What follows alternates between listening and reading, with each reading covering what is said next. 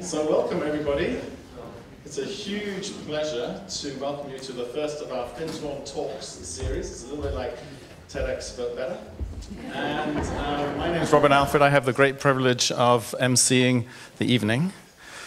We'll start with any logistical things we need to deal with. So as I said, for those of you who are already here, if you don't want to be on film, the evening is being live streamed and also recorded. So if you don't want to be on film, please sit in one of the two back rows. And if you hear a fire alarm, there probably is a fire, and you should go out through one of the fire exits, which is this place, and this place. It is not the other one over there. Do not go up that staircase. And the bathrooms are to the back here and also downstairs. So for those of you who are new to Findhorn, and those of you who are on the live stream, we have over 100 people on the live stream from all around the world. Big welcome to you. And we like to start our events in Findhorn with a moment of silence. So I want to invite you into that.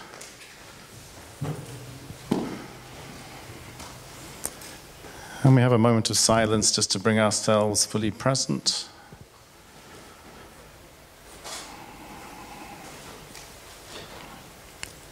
Letting go of the busyness of the day so far.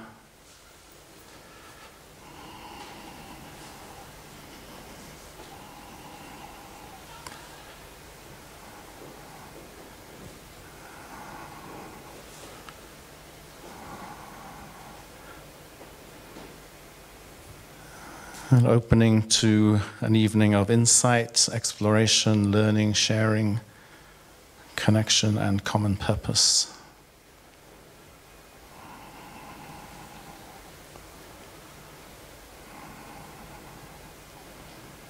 And let's also give thanks that we can come together in safety and security in a place like this to explore in these ways, knowing that this is a great privilege. And let's also ask that it may be of benefit to all beings seen and unseen.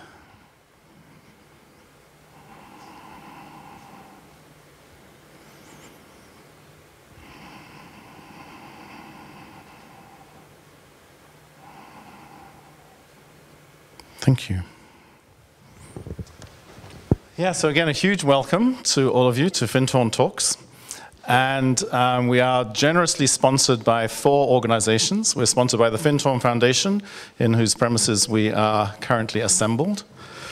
We are sponsored by AES solar panel producer, founded here, and still running uninterrupted for 40 years, the only manufacturers of solar panels in the UK. So a great achievement to do that, and we're very grateful to AES Solar for sponsoring us also. Sponsored also by the Phoenix Shop and Cafe, also founded here, our part-owned community stores and lovely cafe, which you can also avail yourself of in the interval. And we are also sponsored and generously underwritten by the Hygeia Foundation. So many thanks to all of our sponsors for enabling this evening to happen. Maybe we can give them a round of applause. Yeah.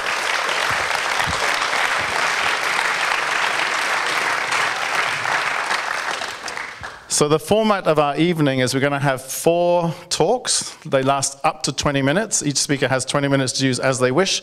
Some may use the full 20 minutes. Some may use part and have some Q&A. As part of that, some question and answer. We'll have 3 talks before the interval. We will then have a 20-minute interval.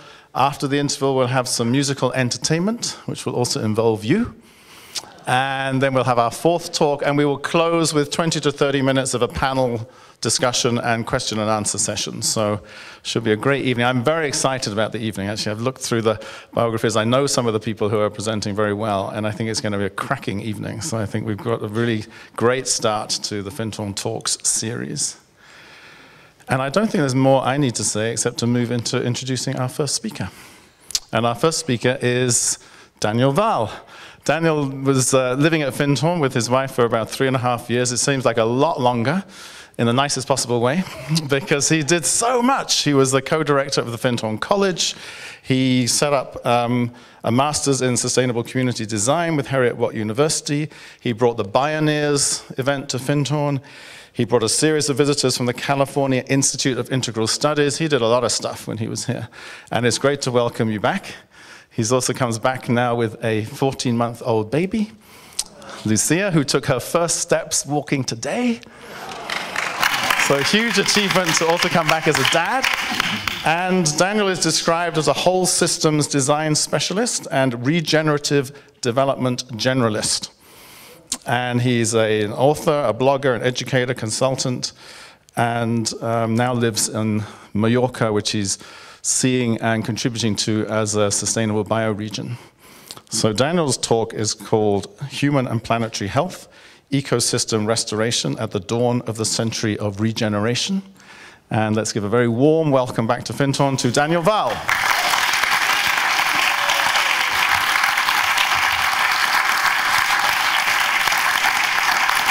Thank you. Is this working? Yeah. Thank you. Good evening. Yeah, exciting day watching my daughter take her first, well, she's taken the odd step, but she actually walked today. So nice to be back at Findhorn. It's really nice to be in this space. I must have spent at least 100, if not 200 hours dancing 5 rhythms on this floor. So if I suddenly start spiraling, stop me.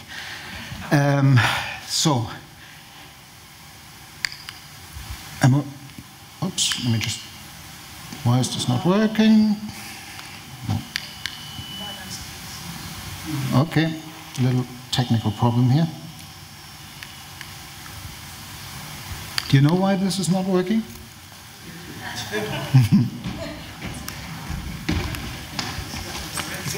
It is on. Okay. Sorry about that.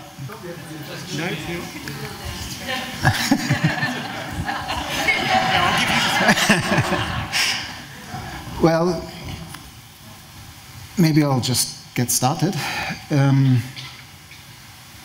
This is a very special time. Like seeing my daughter walk today, I really feel like asking myself, what future is she walking into? And not working. Okay. This is really interesting because for the longest time I didn't really want to use the slide set. I just thought I don't need a slide set. And then we went back and forth a number of times. And it seems like I might be asked not to use it.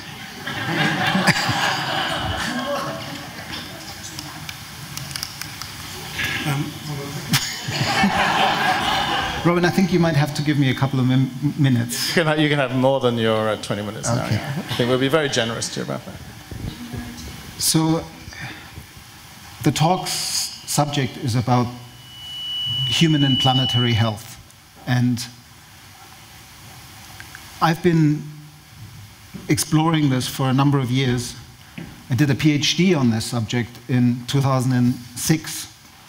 And for 3 years, I was working on a PhD thinking it was about design for sustainability. Are we getting there? Should be. Yes. Okay. Yeah, let's start in the order of the slides. Just very briefly, this is where I come from, there, Mallorca. The reason why I like starting with this slide of planet Earth is it shows the atmosphere and how thin that layer of life, of biosphere actually is, within which we take our home and within which everything, every love, every war, every bit of human history has taken place. And there's not a thing that you and I can do that doesn't affect the health and wholeness of this place. And unfortunately, we've come through centuries and millennia of not being very wise about how we behave within that living planet. We are now in an age that some people like to call the Anthropocene, where we've become a geological force. We are shaping the planet and have an enormous impact on biodiversity, on climate change and all these issues. These slides might be, what's going on now? These slides might be familiar to you. This is the planetary boundaries graphic that shows that we're already beyond certain planetary boundaries, that if we don't draw back within the safe limit, we might not have a future. And there's lots of things coming together: ecological crises, economic crises, social crises. And my friend and mentor Fridtjof Capra once said that if you follow the river of these crises upstream, you meet a crisis of consciousness, a crisis of perception, a crisis of how we see ourselves and our role in this living planet. Also, we're living on an incredibly unequal planet. If you sum up the two layers of this graph, which is produced by Credit Suisse every 2 years, 8.6% of humanity own 85.6% of the wealth, which is staggering. But what's even more staggering is that 71% of humanity have to share 2.7% of the wealth. We cannot create a sustainable planet or a sustainable future for humanity with this inequity, and we wouldn't want to sustain a humanity that is that unequal. Just at the beginning of this week, the IPCC, the panel on climate change, released another report saying, while we're completely off target on what was agreed in Paris with a 2-degree target, it's actually not enough. We need to radically reduce carbon emission and actually do more than that. We need to reverse carbon emission to avoid what this recent paper by the Stockholm Resilience Center again, here, hothouse Earth. We're on this path, and if we don't manage to take the detour onto this semi-stable ledge, we're dropping into this abyss. And a lot of the voices, about two weeks ago, the Secretary General of the United Nations said that we've got about a year and a half to take drastic action. This report, again, very conservative, talking about 12 years. I actually think we're already in the middle of what's called runaway climate change. That image up there with the lakes, that's the permafrost melting. These lakes are bubbling like a little soda pop, off-gassing methane. And the circulatory currents in the oceans are slowing down. We're basically faced with a runaway cycle now where climate change is getting worse even if we start paddling back. So even if we do all the things I'm going to be talking about this evening, we are facing 3 decades of collapse, but that collapse is the collapse of an old system that no longer serves, that we need to go through in order to give birth to a new humanity that sees itself again as part of the community of life. So even if we get everything right, we'll still face 3 decades of quite severe upheaval. We need to go upstream and look at this crisis of perception. We need to start thinking about how do we retell the story of who we are, why we are here, and what we could do if we actually lived in a way that is creating conditions conducive to life. One of my mentors, Janine Benyus, the founder of the biomimicry work, says life creates conditions conducive to life. This is in a nutshell what we should be doing. I would also say that life in a nutshell is a regenerative community. We need to rejoin that community. And to do that, we need to change the stories we tell about ourselves, and we need to change the organizing ideas that shape our perception. And what do I mean by that? Have a look at that. Some of you are seeing the head of an animal. Some of you are just seeing a black circle, a white circle with black dots in it. If I give you the organizing idea, head of a giraffe, some people go, ooh, I can see it. This is the neck, these are the horns, this is the snout, the eyes, so she's looking down this way. This is just to show that organizing ideas are incredibly powerful. We don't see things because they're out there and they just come in. We see things because we have ideas about what's out there and we make the world. We bring forth a world together in conversation. And that's the power of reshaping the world for us as well. One of the big stories that we've been told is that life is all about survival of the fittest and the struggle for survival on a planet with scarce resources. That's not true. Life is a process that acts through diversification and subsequent reintegration of that diversity at higher levels of complexity. And more often than not, this is done through new forms of collaboration. This is what we are challenged to do now. We have to, and it seems impossible when we look at the current news in Brazil, in America, so many places we seem to be going in the exact opposite direction. But we have to, and this is really, let this one sink in, we now have to do the impossible because the probable is unthinkable and unconscionable. We have to do the impossible. So maybe it's good to be here at Findhorn, where one of the taglines is often, expect a miracle, we need one. Whoops, another good friend of the community, Robert Gilman, sketches it out in this way. He talks about the era, the tribal era that humanity went through, and then with the onset of agriculture, which to some extent was also the onset of us beginning to exploit the planet in a way that wasn't very wise. We became able to settle, and the era of empires started.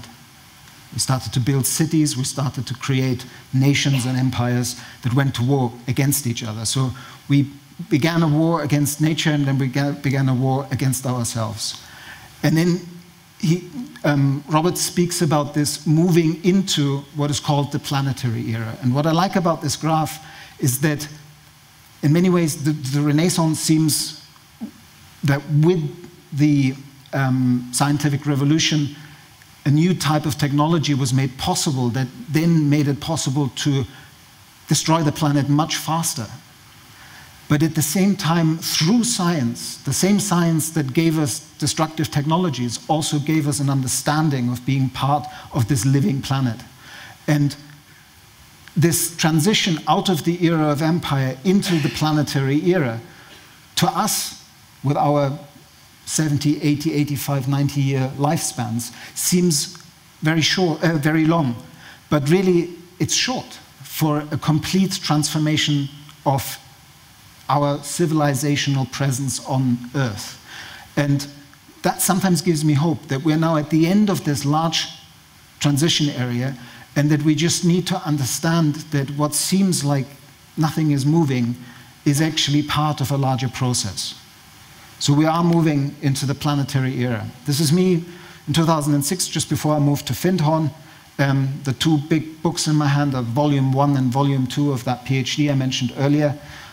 Design for Human and Planetary Health, a holistic, integral approach to complexity and sustainability. Sounds very academic. What's amazing about this is that when I came to Findhorn, like when I finished the PhD, I couldn't find any way to do postdoctoral research because nobody wanted to fund me because it was too transdisciplinary and it was sent from one funding council to the other.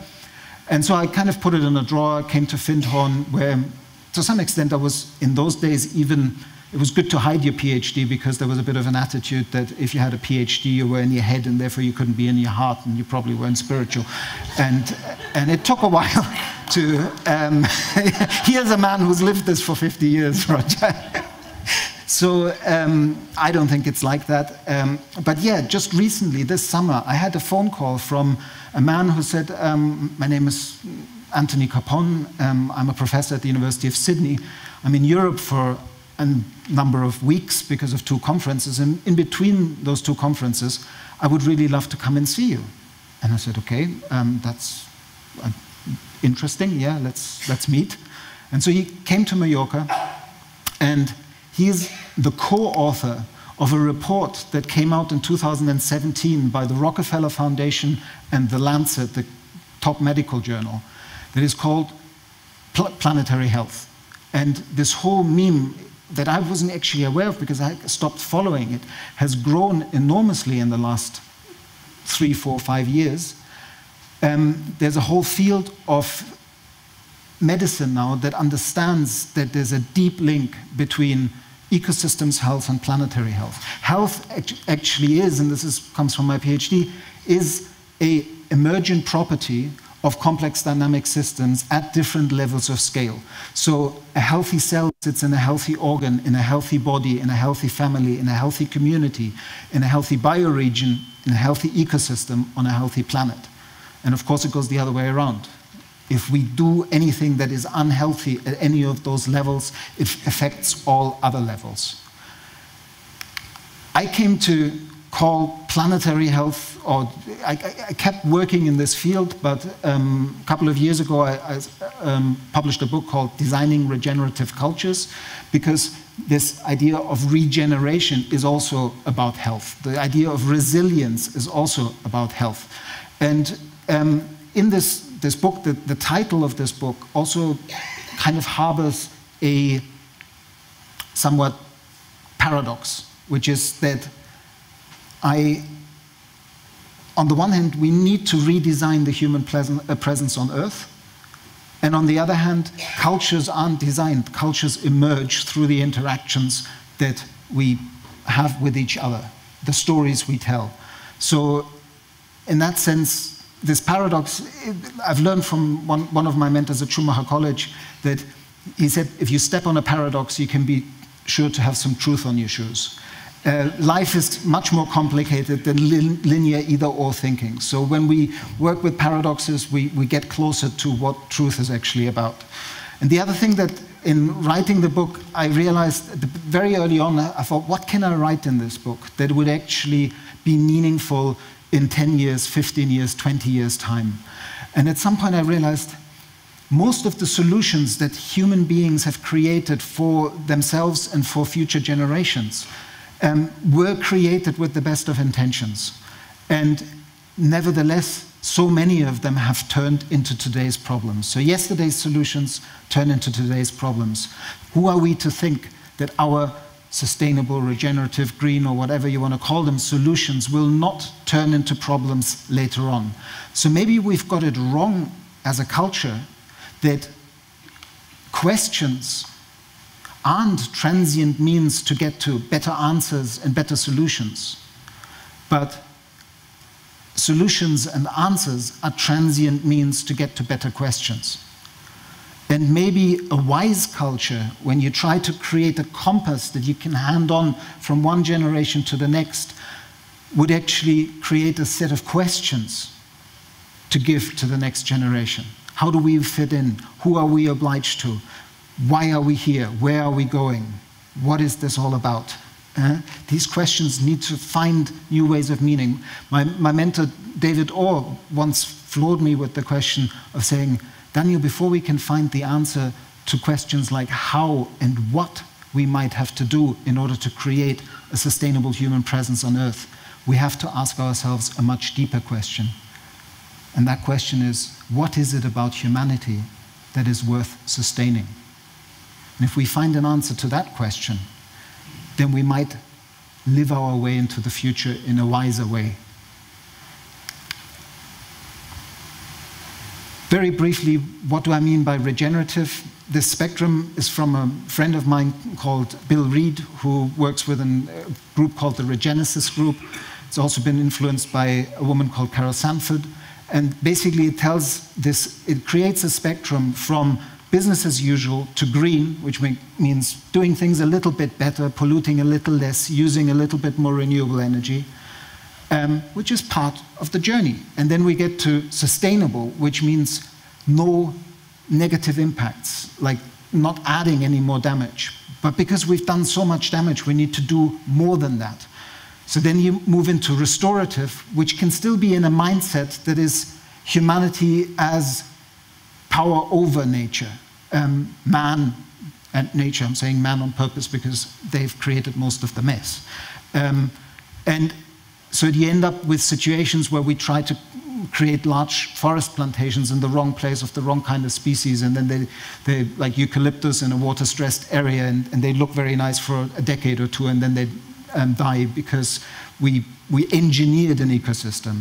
So once we do the reconciliatory step, shifting the organizing idea that we are actually nature, that we can design as nature because we're nothing but it. We are biological beings first and foremost. Then we move into working regeneratively. The oldest story of humanity is or written story of humanity is the Epic of Gilgamesh. And it tells how the king Gilgamesh was told by Humbaba, the forest god, that he was the all-powerful king, but he wasn't allowed to cut down the cedars of Lebanon. What did he do? Arrogant, won't say the word. He ordered himself a cedar palace and killed Humbaba and cut down the forest. A modern ecologist would call this downwind desertification. Humbaba's curse was, if you cut down the cedars, your rivers will run dry, your soil will go salty, and your empire will crumble. And that's precisely what happened. And so we now face having to go from this to this. And it is possible. These are pictures from the Loess Plateau in China. John Lu, who was here at a conference, documented this change. Over 14 years, the Chinese managed to turn an arid desert into a fertile and productive landscape. These are also all images from that area, and it's a very large area here. There's Beijing, and this is, we're talking thousands of square kilometers. We can heal the planet, we can heal ecosystems, we can fit back into the community of life and create bioregion by bioregion a more abundant place, move from competitive scarcity to shared abundance. This is a wonderful image of a guy called Robert Zooks, who basically maps the river systems of the planet. And if we move into a bioregional world, if we start regenerating bioregion by bioregion, this kind of map is very useful because the bioregional approach is an approach that fits humanity into natural patterns rather than the other way around. I'm going to run through this really quickly now because how much more time do I have? 5 minutes, okay. This was an event that I helped to organize at the Commonwealth. Lady Patricia Scotland, from the, she's the Secretary General of the Commonwealth, giving advice to 53 governments that together rule over 2.4 billion people, and most of them are under 30, and a lot of them are in the front line of climate change. And she's behind this idea of regenerative development. And we brought key practitioners of regenerative development from all over the world together. It's been a slow process in terms of what's come out of that meeting. That was 2 years ago, but a lot of people met and started to collaborate afterwards. What's directly come out is this platform called Common Earth that is giving advice to Commonwealth countries on how to do regenerative development and also showcasing best practice examples. There's an organization in the Netherlands called Common Land who's developed a strategy of how to finance large-scale ecosystems restoration and how to make it viable. Skip through this. The Common Land has 4 practice sites around the world where they're working with regional landowners to transform entire regions. One of them is the Alti Plateau near Murcia in Spain. And John Lu, the guy who also did these images of the Loess Plateau, has started an organization called Ecosystems Restoration Camp Foundation, which is basically inviting young people or anybody from around the world to come and learn how to be a restorer of ecosystems in that place. There's an organization called the Regen Network, which are working on using remote sensing, satellite images and sensors on the ground to really look at the before-after of regenerative work, because once you can quantify and prove that you have had a regenerative effect, there are now ways of finding funding linked to that. And they're also working with new cryptocurrencies to basically create large funding streams into regenerative practice. These are just more images of how they're doing it technically. And there's Peter Head, who used to run Arab Engineering, that did a lot of the early eco-cities. He now runs an organization called the Resilience Brokers, and they're starting next year on an ambitious plan to by 20 2023 have worked with 200 city regions around the planet to build resilience based on this shift towards a more bioregional, biomaterials economy and the regeneration of ecosystems. You've probably heard of the book that Paul Hawken, who lived some years here at the community, or some time, he published this book, Drawdown, that lists 100 strategies of how to draw carbon out of the atmosphere. This is a lot beyond carbon. We shouldn't have carbon myopia, but right now we're faced with having to stop runaway climate change, and these techniques are proven, and governments are now beginning to roll out programs to work on this. This network by the Capital Institute that sets itself the goal of region by region creating regenerative economies has just launched last week. There are now 7 regional regeneration hubs of people working at the bioregional scale to build bioregional biomaterial economies, basically shifting us out of carbon. Our entire material culture is fossil fuel dependent. We need to move into a new type of material culture that is biomaterial based and locks carbon into everything we use. There's an organization called Regeneration International that links farmers from all over the world who practice regenerative agriculture. And this map shows where these activities happen. It's an organization called, Lush, the cosmetic companies, runs the Spring Prize that I have the honor to be on the jury of. And every February we meet to give away £200,000 to organizations that do this work already. So there is some hope, there is some silver lining to the dark storm clouds we're facing. If you really want to stop watching the bad news, have a look at this website from the Buckminster Fuller Institute. My friend David McConville created a map that is a Google map, and you can click on it, and each point has a little video of a story of people actually doing regenerative work on the ground.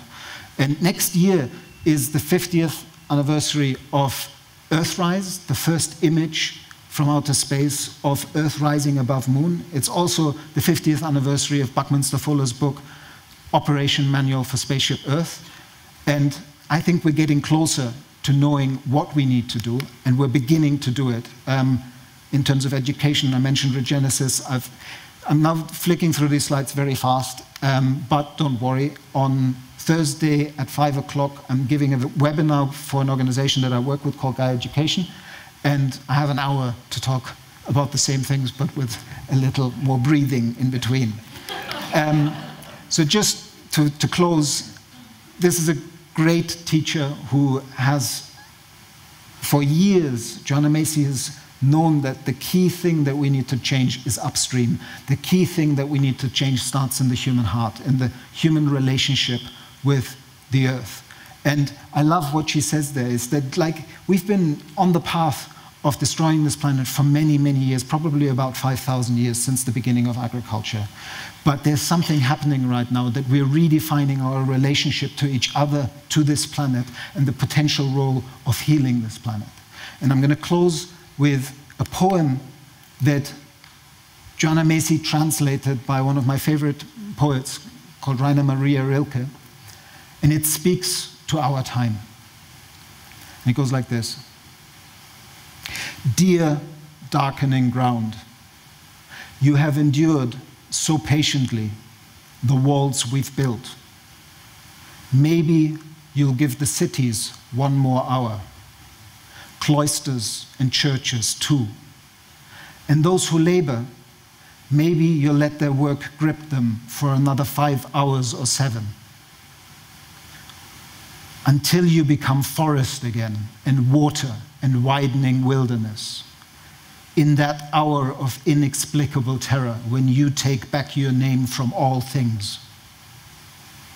Give me just a little more time. Give me just a little more time, so I may love the things until they're real and ripe and worthy of you. So I invite you to all love life, love the opportunity of being alive. We don't know whether we're going to make this. We are undergoing a species-level rite of passage right now.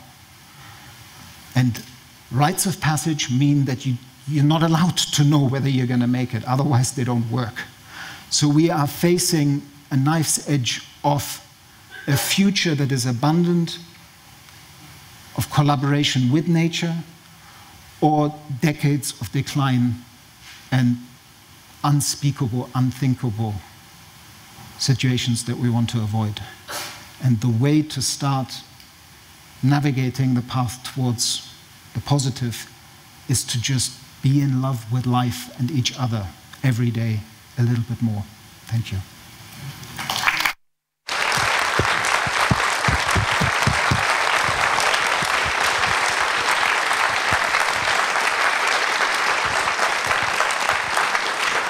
Yeah, thank you very much, Daniel. What a great way to start us off and to give us such a wide-ranging take on the nature of regeneration. It's surely an idea whose time has come, and to bring your brilliant mind and also your very big heart to us. So thank you so much for that. So you know, sometimes you meet someone and you feel like this is someone who really walks their talk, someone who's got kind of soil metaphorically under their fingernails and paint smeared over their bodies. It felt like that when I met Martin Ping. I met him for the first time about 4 hours ago in the Universal Hall here doing his technical rehearsal. He's just come over from the States. It's his first time visiting us in Findhorn, so a huge Findhorn welcome to you. And Martin Ping is someone who has been living and working with some of the solutions in a way for the last 30 years. He's the executive director of the Hawthorne Valley Association in the United States, which is an outstanding 900-acre biodynamic farm, which is dedicated to the regeneration of self, soil, and society. It's a very integrated and extraordinary place. I haven't been there myself, but I looked at some of the videos that are from the Hawthorne Valley Association. They're really inspiring. And he's come to talk to us about that and to share some of the dreams and some of the practices that they use in the Valley Association there. He's been there teaching practical arts in the high school. He was director of facilities for a while. He's served as executive director since 2003. Currently teaches economics in grade 12. He's also a founding member of the Slow Money movement and is a co-founder and storyteller for the Magical Puppet Tree. He's served on the boards of several not-for-profit organizations, and he's also absolutely delighted to be a poppy to some grandchildren. So please give a very warm welcome, Findhorn welcome for the very first time, and we hope it will not be the last time, to Martin Ping.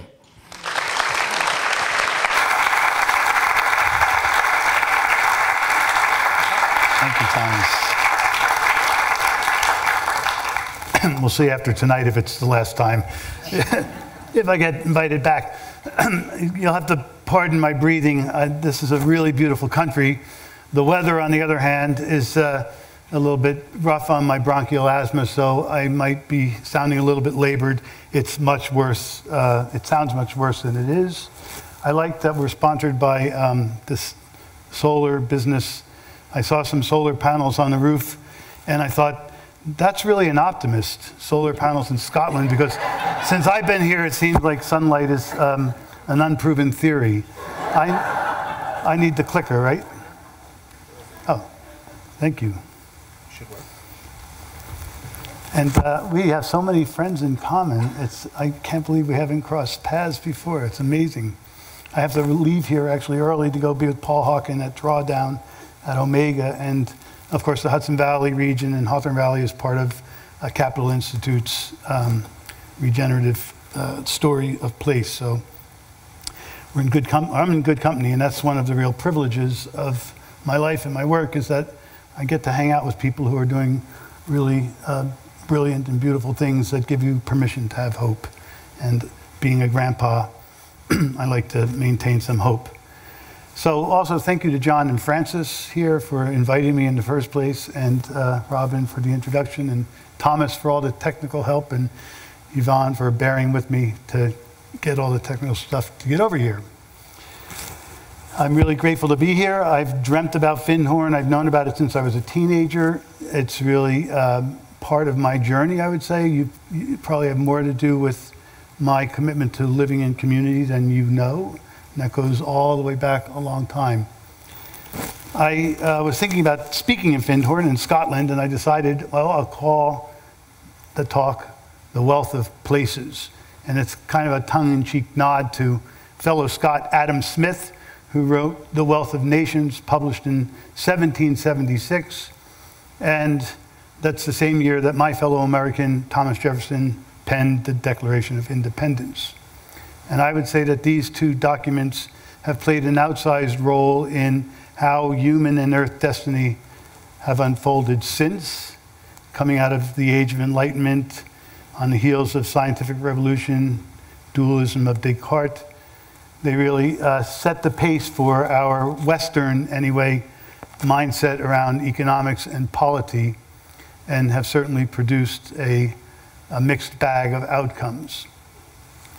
And it would be obviously overly simplistic to say that in the ensuing 242 years it's been all good or all bad, but I would venture to guess that we're approaching, if we haven't already hit the law of diminishing returns, when we're gleaning the thoughts harvested from the field of our mental rational construct. Thankfully, our consciousness is not static, and it's my hope that we'll move beyond the self-interested behavior of Smith and hyper-individuality and get to a place of shall we say, enlightened reciprocity and compassionate interdependence for all living beings and for the Earth herself. So, since this is a story of place, we'll start with our place. And Daniel mentioned this Earthrise photo. I'll say something more about it, but this is a place of, to me, inestimable wealth and beauty. And all places have their inherent wealth. And we all come from places. So we have this in common. In the interest of reciprocity, I would like to invite you to my place. And that is Hawthorne Valley. And in 1984, my wife and I were expecting our daughter, and we were looking for a doctor who would help us to have a home birth. And so we wandered into a place called Harlemville, New York. And on that first visit, I really met the being of Hawthorne Valley. A very, very intense encounter, one that is still deepening after 34 years. And one that has certainly transformed my life, our lives, I would say.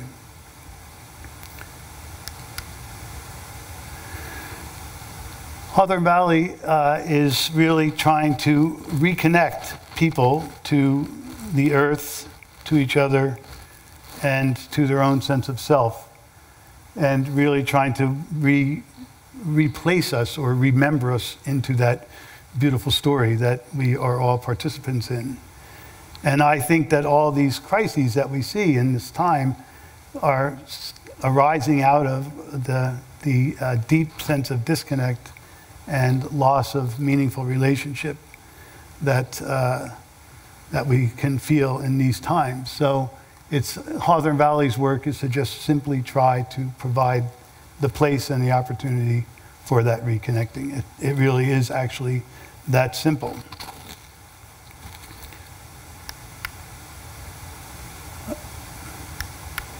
So one of our founders actually wrote a little essay called the Rudolf Steiner Farm School. And in it he said, what we are founding here is a seed, the seed of a living organism. The organism is essentially threefold: educational, artistic, and agricultural, as expressions of thinking, feeling, and willing. Each needs the other if the whole is to flourish. All are interdependent. For young and old alike, this work together will create a place in which it is possible to become, in a true sense, a full human being. And I've had the privilege of the last 30 years of walking to work each day to a place that has this aspirational vision as its goal.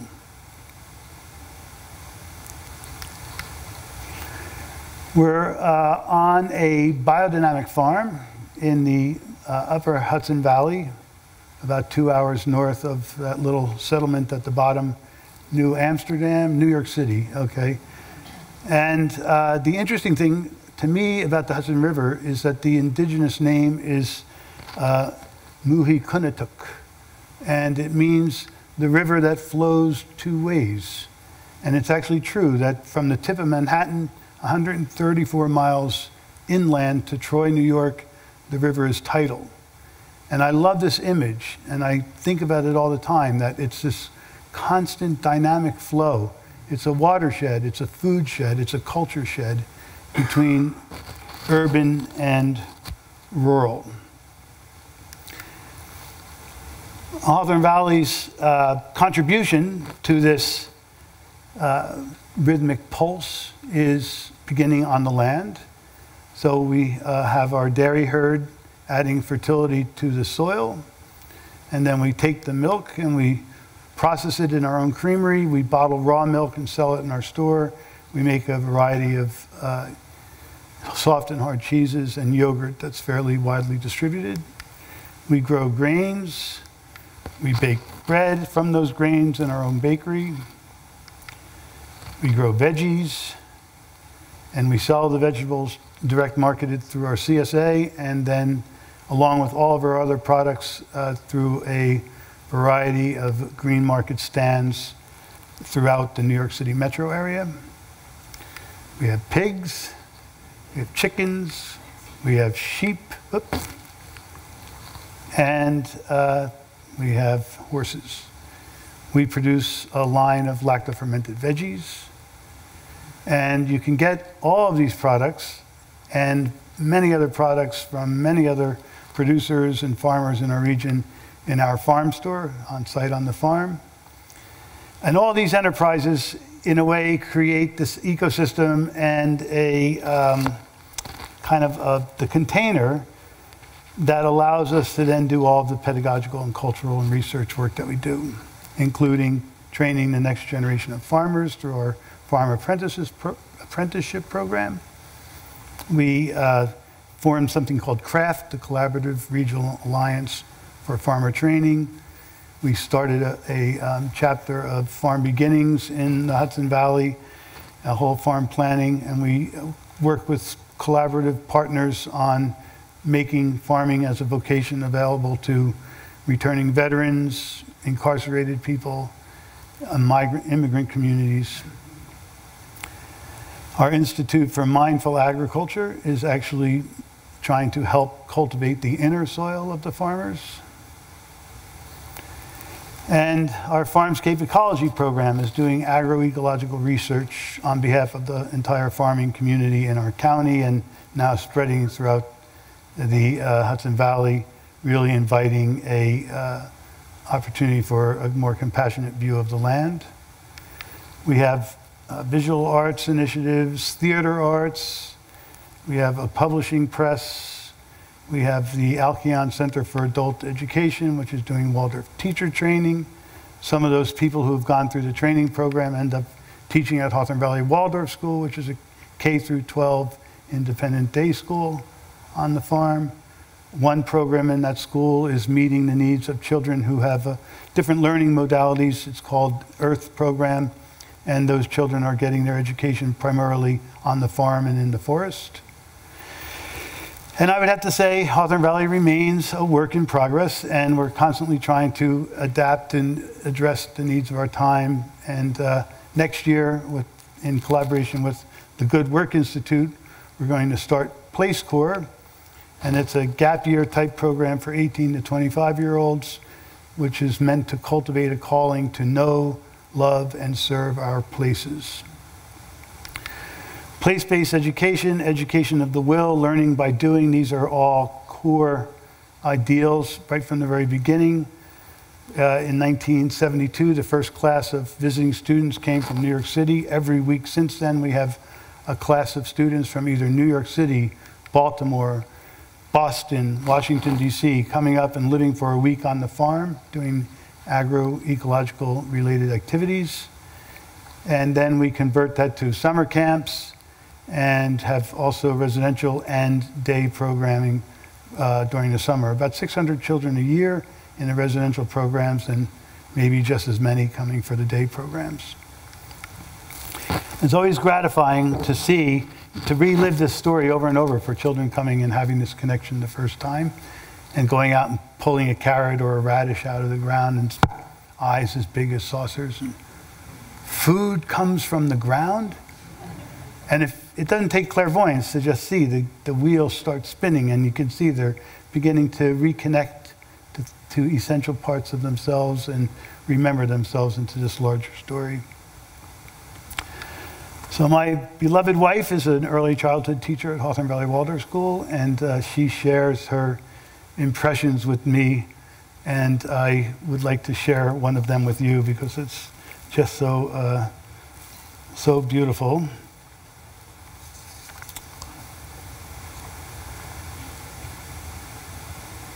I invite you to join me on a walk with her and her kindergartners through the pasture.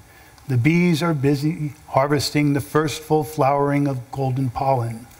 White clouds sail across the blue vault of heaven, while beneath, the children are just as busy as the bees. Their senses are harvesting the world. They delight in the rippling waters of the creek, the song of the robin, the season's first butterflies. Look, our cows. They run to the edge of the field to gaze at the dairy herd grazing on the lush sweet grass.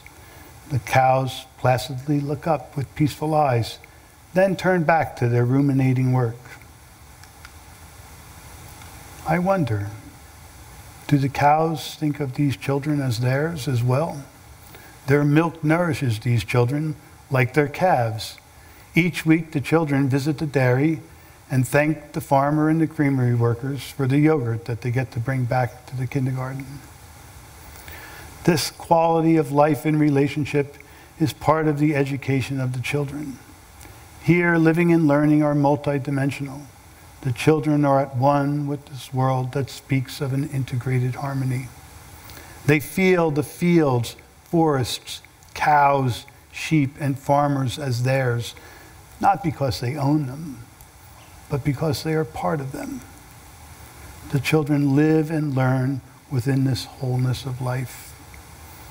We all live and learn through these relationships. They are realized when we take time to connect to our place and be present to each other. This is essential for children if they are to understand the truth of the world. It is the contextual foundation for all learning. It is the gift of our place, and it is a gift in our time. Do you get service?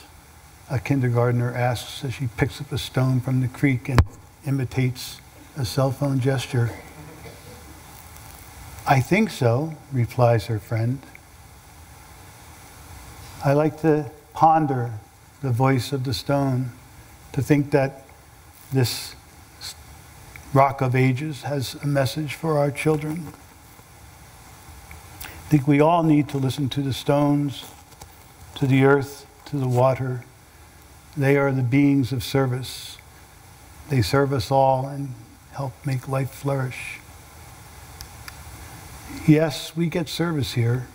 The farmers who bring the cows in before dawn to milk them or put the cow's manure into the soil to build fertility are living in service. The teachers who help the children strive for the truth, to correct their mistakes when they are made, are striving to serve them. The coworkers who come and try to make each day a little more beautiful for all of us are in service. The parents who make sacrifices so that their children can attend a Waldorf school are in service to their children's future. Volunteers who serve on boards, committees, community service are all providing service.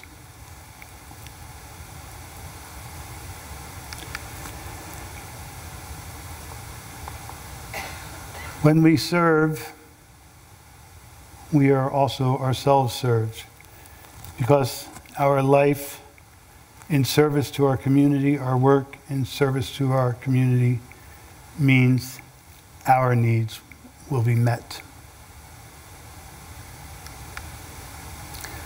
This, to me, is the reality of our life, our integrated life on this earth, this unity of life in our universe.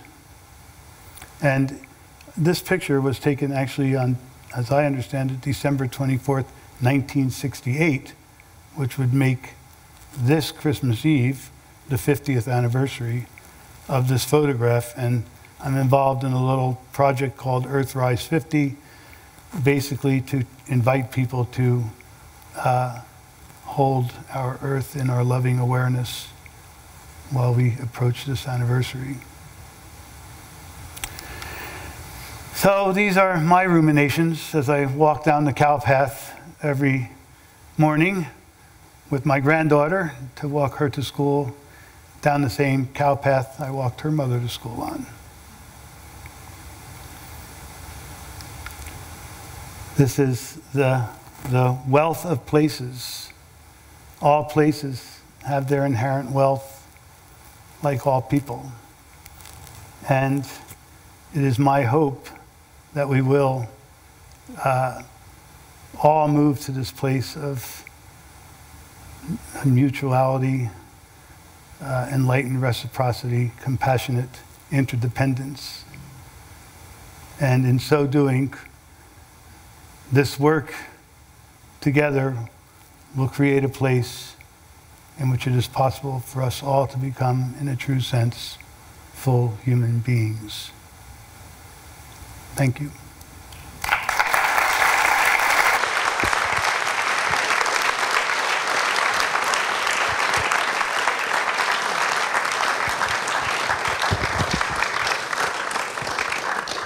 Yeah, thank you so much, Martin. It was very beautiful, very touching, this evocation of the life of Hawthorne Valley as a great exemplar of how we can aspire to live and work together.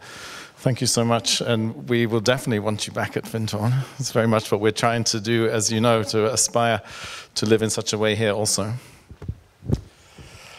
So it's now an enormous pleasure to introduce Jude Caravan. Where's she gone? She's just disappeared. She will be back. She's just getting wired up.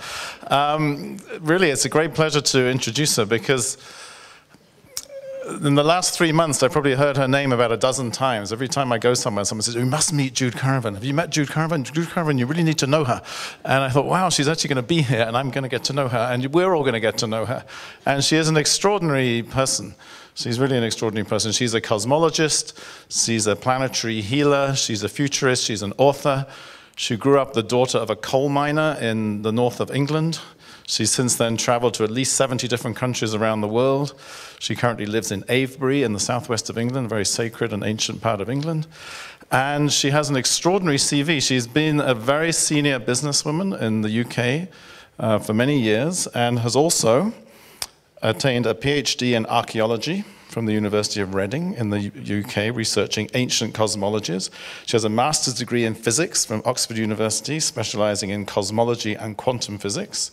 She's the author of 6 non-fiction books, currently available in 15 languages and 25 countries. In 2010, she was presented with a Circle Award by One Buddhism International, cited for her outstanding contribution towards planetary healing and expanding new forms of consciousness. And in 2014, she was invited to become a member of the Evolutionary Leaders Circle that includes Deepak Chopra, Barbara Marx Hubbard, and Jean Houston. So enormously impressive CV. And we are delighted to welcome you back to Findhorn. You did come for half a day 20 years ago. So welcome back. And please give a very warm welcome to Jude Caravan. Thank you.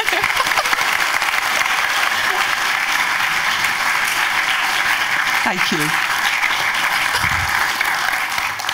Heavens, how do you follow that? Hello, everybody. It is a delight to be back after 20 years. And I remember, the thing that I remember 20 years ago was being in the Universal Hall. And so it's especially a delight to be back here and with you all. My goodness, we are on this threshold. We are at this point of potential breakdown and breakthrough. And I love that idea of the paradox, that it can be both. But we've also been exploring this evening what drives us, what makes us behave in the way we do behave. And I would suggest to you that it's our worldview. It's how do we understand the nature of reality? And how, when we understand the nature of reality, does that influence us, drive us, support us in behaving the way we do? And some years back, I was invited to be a keynote listener. I thought, that's interesting, keynote listener. A keynote listener at an event, a conference in Denmark. And the purpose of the conference was to explore the implementation of the Sustainable Development Goals that the United Nations had recently signed off, with something like 193 countries signing up to them. So for the first day of the conference, I sat very dutifully as a keynote listener and was absolutely encouraged and hopeful and full of joy at this passion of everyone there to go out and implement these Sustainable Development Goals. But as the day went on, I had a sense something wasn't fully resonating with me. So at the end of the day, the organisers came up to me and said, "What do you think? You've been a keynote listener all day, what do you think?" And I said, "Fantastic, but I think there's a hole, H-O-L-E, in the middle of what you're looking at, and I sense you're missing the whole, W-H-O-L-E. Because as a healer, I also appreciate that if we have a dis-ease, we will have symptoms of that dis-ease, okay? So for me, the Sustainable Development Goals were responses to our dysfunctional behaviours, which are the symptoms, in my perspective, of our collective dis-ease of a fragmented worldview. So if that's the case, we can do all that we can do, and it's wonderful work. And my goodness me, what we've heard tonight is totally inspirational. But on a collective level, and given the scaling up and speeding up of our needful responses to the current global emergency that we have, and the breakdown that is happening, potentially as part of also a breakthrough, are we able to heal the collective dis-ease of our worldview? And for me, that's the fragmented understanding, the partial understanding of the nature of reality itself. So for 62 years, since I was 4 years old, when a discarnate light came into my bedroom and started to communicate with me, and I started to walk between worlds and communicate with and learn from the subtle realms, I started to have what I call supernormal experiences, not supernatural, not paranormal, but supernormal experiences of telepathy and precognitive dreams and remote sensing. And I was walking on this incredibly solid-looking, gorgeous planetary home of ours. How did all this come together? How did all the experiences I was having connect with my experience and our experiences of physical reality? And I love that I'm standing here sharing all this with you, because 3 days ago I was in the Vatican museums in the Sistine Chapel, and I looked up, and there above me was this incredible depiction of Michelangelo of the finger of God reaching out to the finger of man, and realizing that divine spark that is within all of us, and not just within all of us, but is all that there is. So this evening is all about sharing very briefly a revolution, because our collective worldview is to a great degree currently influenced by the scientific paradigm, the mainstream scientific paradigm of what the nature of reality is. And that paradigm is one of materialism, solar materialism, and separation. And the elephant in the room that it ignores or peripheralizes is the nature of consciousness itself. So after 62 years of exploring, because that's what cosmologists do, we're just curious. We just want to ask why, as well as how. So my sense is now we're a potential game-changer moment where we do have the opportunity, if we're prepared, to turn around And instead of coming from a sense of separation and merely materialistic reality, we turn round and realize that all that we call reality is essentially unified and playing out on many, many, many multidimensional realms, multiverses, the joyous diversity, the abundance of what Einstein called cosmic mind.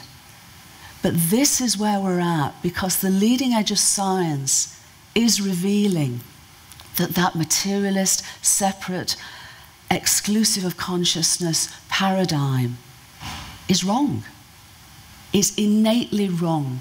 So for the rest of my time this evening, I'd like to share some of this with you and that I wrote about in the book. I did the heavy lifting in the book. I spent 2.5 years amassing all the leading edge research and discoveries and evidence of what I'm going to share tonight, which is coming through at all scales of existence and numerous fields of research to show an amazingly exquisite, simple understanding of the wholeness and the unity of reality, but played out in the most incredible diversity. Our universe was born 13.8 billion years ago, not in a big bang. It wasn't big and it wasn't a bang. It wasn't that shrapnel, chaotic perspective. Instead, our universe began and continues very similar to the ancient Vedic Indian tradition of a big breath, an out breath, a Brahman, with time flowing and space expanding and an innate evolutionary impulse, not just from simplicity to complexity, but our universe existing and evolving as a unified and coherent entity. From that very first moment where the laws of physics were algorithmic instructions of how to relate, through to their ability from its simplest state to then create elements and stars and galaxies and beloved planetary homes such as Mother Earth. So let's go back to where we're coming from on this. We know that every cell in our human body, of which at least 50%, possibly up to 90%, are not actually human. We are a community. Our bodies are a community of human cells, of mitochondria, of bacteria, of viruses, of fungi. We're a community. But every single cell in our body has purpose, has meaning, and has an effect on the whole. We're now beginning to understand, through this leading edge wave of scientific research, that we are cells in the body of our universe. Just as every cell in our body, nothing is redundant, nothing's by accident. So we as cells in the evolutionary impulse of our universe are like a cluster, an organism amongst other organisms on a planetary home which is herself a living being within a solar system that we could even call a solar SOULAR system. The planets are in resonance with each other. We are at a perfect distance from our star to enable biological life to exist. But we come from stars. 3 generations of stars came to our planetary system where elements were created through their life cycles. The earliest stars in our universe lived hard and died young. They were all like rock stars, but what they did was they seeded the interstellar medium. I should start playing air guitar now, but I won't. The interstellar medium. So by the time 5 billion years ago came round, we had everything in the interstellar birthing fields to create a solar system which enabled rocky planets such as Earth to form and actually be a home to every nutrient, everything that was needed for then that next stage in the evolutionary impulse of our universe, which was the evolution and emergence of biological life, and so on and so on. We are part of the evolutionary impulse of our universe. We have a meaning, we have a purpose. The scientific revolution of the 17th century through the 20th century, whilst it still talks about space and time and things, it still talks about energy matter, Each of those scientific progressions have been incredible. They've deepened our awareness of the nature of physical reality. But they still primarily are based on a perception of our universe being made up of separate things, whether it's people, whether it's planets, whether it's galaxies, whatever it may be, at all scales. What we're now realizing is that whilst reality is real, separation is illusory. That essentially our universe exists and evolves as not just a fundamentally interconnected entity that is coherent and has this innate evolutionary impulse from simplicity to diversity to complexity to ever greater levels of self-awareness, but it is ultimately unified. Physical reality is extremely ephemeral. It feels solid. But when we drill down to quantum levels and lower, we realize that it's 99.99999999999% no-thingness. And what's left are excitations of fields, relationships. But crucially, and this is where I think the real breakthrough is now happening, and this is evidence, we have experimental evidence to support this point, as well as the theoretical framework to support it, is that information, the same digitized information that enables our technologies, is physical. When we store or delete one bit of information, physical work is done, physical heat is generated. Information we're realizing when we dig deep below all scales of the physicalized reality is more fundamental than energy, matter, and space-time. Not only this, but the work that we've done on black holes is also offering a holographic perspective into the piece. And like Daniel, this is sort of trying to take, as my mum used to say, a quart into a pint pot in terms of exploration.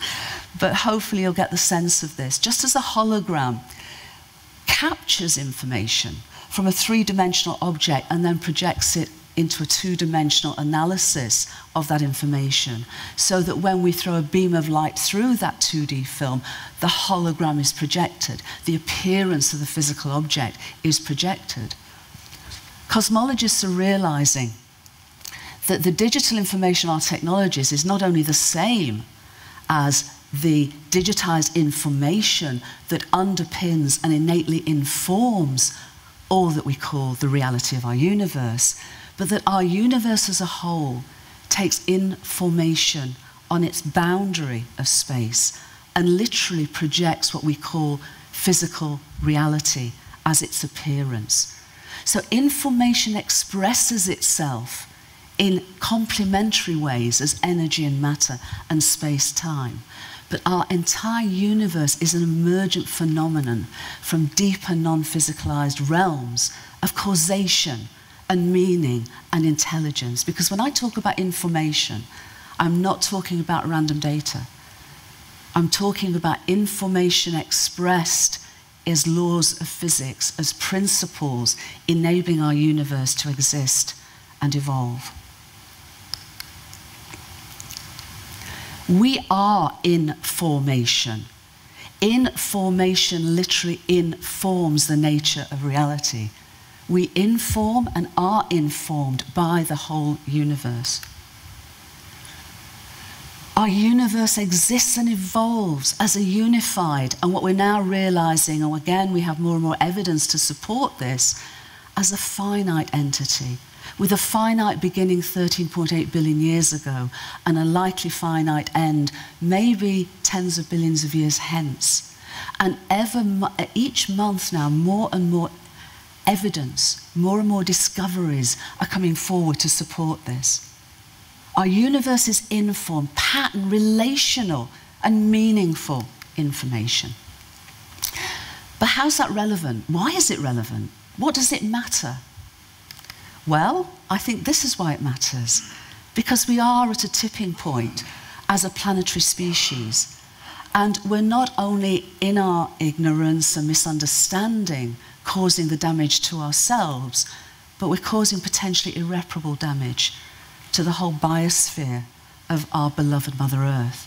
If we don't change and change radically, as Daniel explained earlier, we don't have a future. So understanding the unified nature of reality may just be the key to remembering who we really are and remembering that we are meaningful microcosmic co-creators of the evolutionary impulse of our entire universe. And we are children of Gaia. We are relational beings. So instead of coming from this appearance of separation, what I feel this potentially offers us is a remembering of unity. And not just to understand this, but to open the portal to us experiencing life in this way, as you're doing so magnificently in the Hudson Valley, as so many people, as Findhorn community are, as so many communities now are seeking this remembering and this wholeness, and what does it mean as lived lives, you know, embodied lives, day to day. The appearance of our universe arises from these amazing pattern, dynamic, relational attractors. And that particular attractor is called the Lorentz attractor. It underpins the weather of Gaia through millions of years. And we're finding the patterns, we're finding the informational patterns that come from these deeper causative realms throughout all scales of existence, and not just the natural world, and this is vital, but our human-based realities, whether natural or man-made. Two Harvard astrophysicists, Abraham Loeb and Henry Lin, recently looked at the population densities of cities and galaxies. And the first one in terms of people, the second in terms of stars.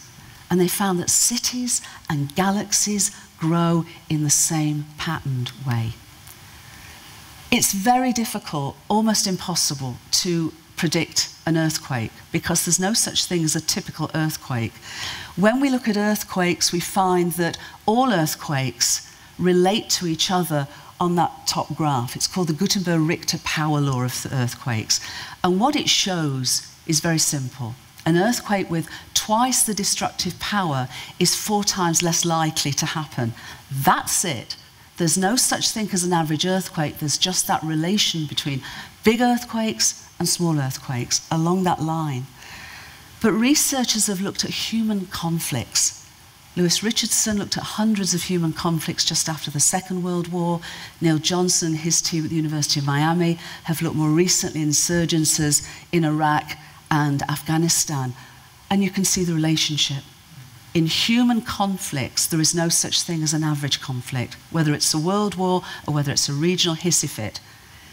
What it is that a conflict with twice the number of fatalities is 4 times less likely to happen, same as earthquakes. We find that ecosystems have exactly the same dynamic, holographic, informational patterns as human behaviors. When we look at anonymized usage of cell phones, of mobile phones, there was an analysis done of 10,000 users over 3 months. And different lifestyles, different times of day, different geographies, different lengths of calls.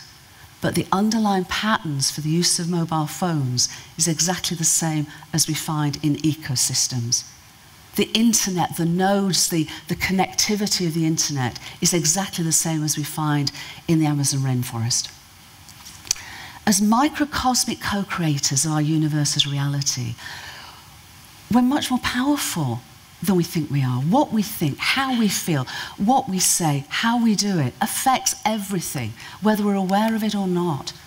So the choices are, what do we do? What do we choose in our everyday lives? This is not just about thinking cosmically or even feeling globally. This is acting locally. A friend of mine recently sent me the golden rule from 10 different spiritual traditions. It's the same rule. Treat others, and by others I wouldn't just say human beings, but all the children of Mother Earth and Mother Earth herself, as you would like to be treated. What all this is coming to is that mind and consciousness aren't something we have. They are not accidental epiphenomena of random evolutionary processes. They're all that is. They are reality itself. It's what we and the whole world are. Our universe, as spiritual traditions have told us, have some pioneering scientists have told us, is far more a great thought than a great thing. And it's our dream as microcosmic co-creators, as participants in its evolutionary impulse, its innate evolutionary impulse, to have the opportunity and the invitation to step into this. As Ken Wilber and Dustin De Palma say, wake up, time to wake up, grow up, clean up, show up. I think it's time to add 2 more to those, link up and lift up. Because when we come from this understanding of unity and really begin to value the uniqueness of each person and each representation of that innate wholeness of the world, and value its universal worth, and value its universal value, not linked with money, but just because it exists, just because it's part of the nature of reality itself, then we can truly link up and lift up. And this may just be our opportunity, not to head into the catastrophe of how our misunderstanding has brought us to, but actually to co-create emergence, conscious evolution from this global emergency. And maybe it's time that we didn't just see ourselves as role models, but inviting the subtle realms to be with us, inviting all the children of Gaia to be with us, to become soul models. So thank you very much.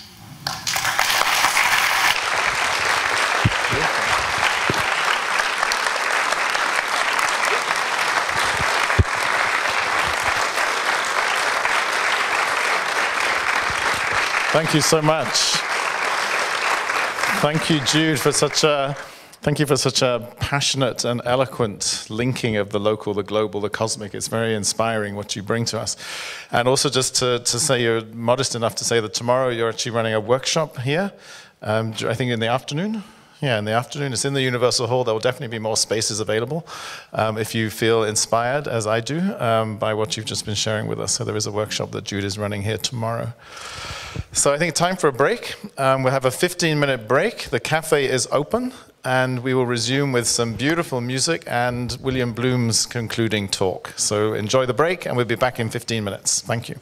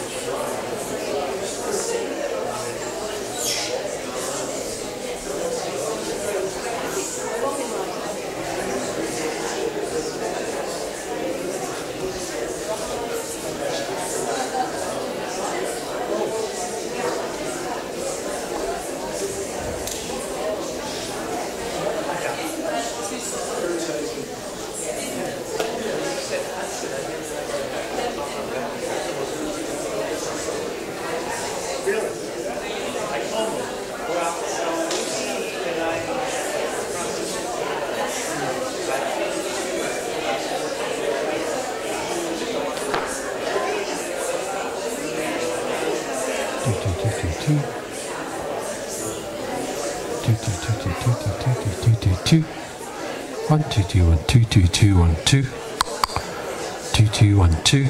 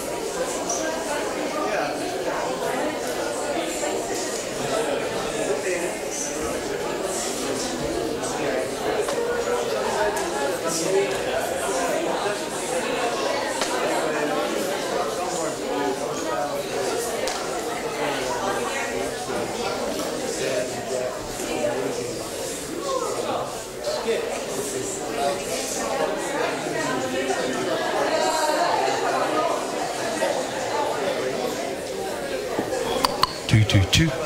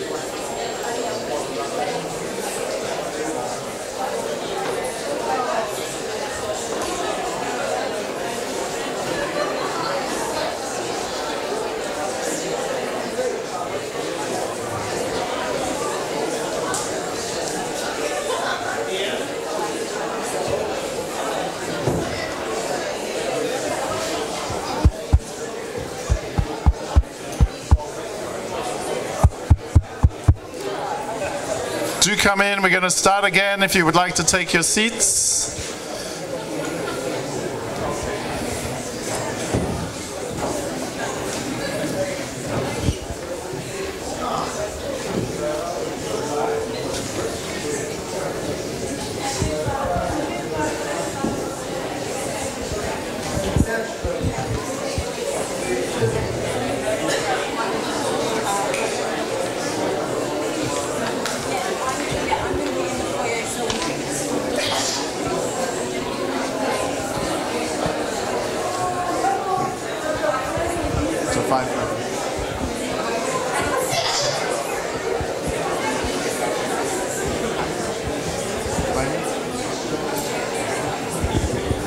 We are waiting for Elizabeth Moore, our musician.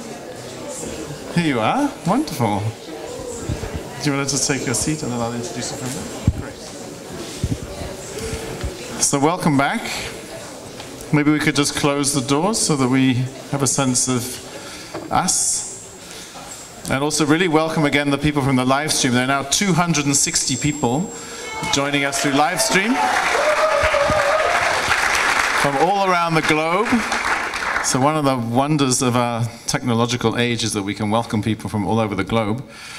And one of the other wonders is that we can welcome people right into the Universal Hall who are going to play wonderful music for us. So it's a great pleasure to welcome Elizabeth Moore. Elizabeth has been living in the community for a year. She leaves this week. So this is her kind of swan song also. But we love to weave some artistry and some magic into our events in lots of different ways. So a huge welcome to Elizabeth, who's going to share a couple of songs with us. Thank you. Thank you. So this first song, or both of these songs are like good friends of mine. This first song was the first song I ever learned to play on piano, and the only reason I learned how to play piano was so that I could sing.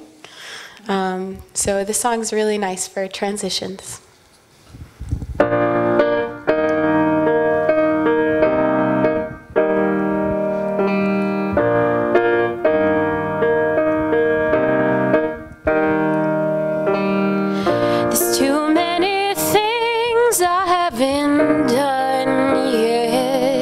There's too many sunsets I haven't seen.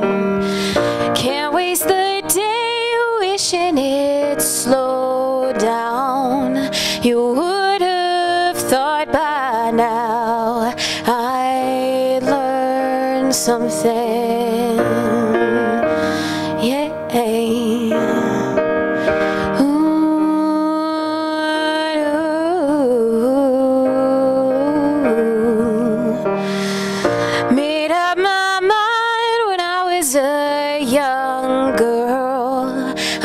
Given this one world, I won't worry it away, no.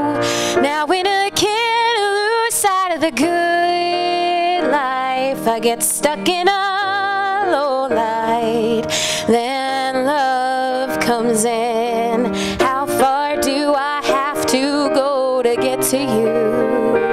Many the miles, many the miles. Oh, how far do I have to go to get to you?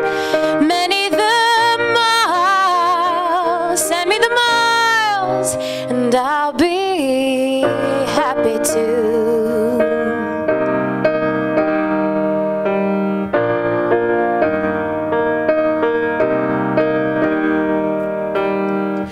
Do what I can whenever I end up to keep giving my good love and spreading it around, yeah, yeah.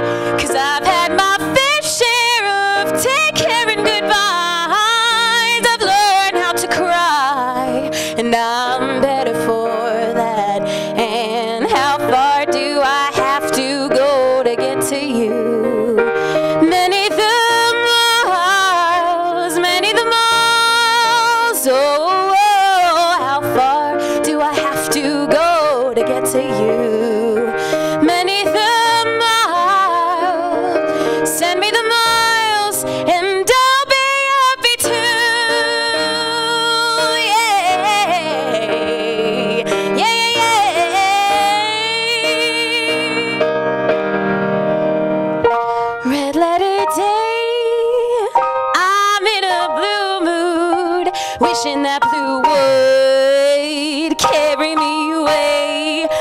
been talking to God, don't know if it's helping or not. Surely something is got to give, 'cause I can't keep waiting to live. How far do I have to go to get to you? Many the miles, oh, how far do I have to go to get to you? Many the miles, send me the miles, and I'll be happy too.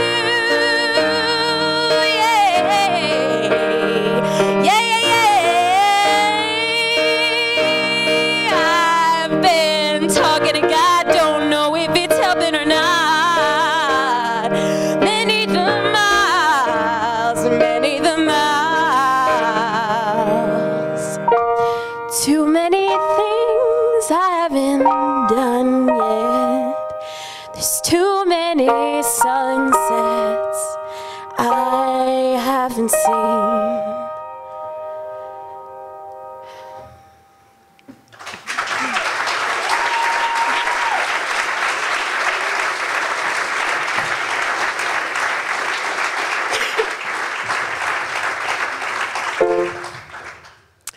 So, one of my favorite parts about the Universal Hall is it has this magical energy that makes people start singing. So, I intentionally picked a song that everyone knows, and I invite you to please sing with me.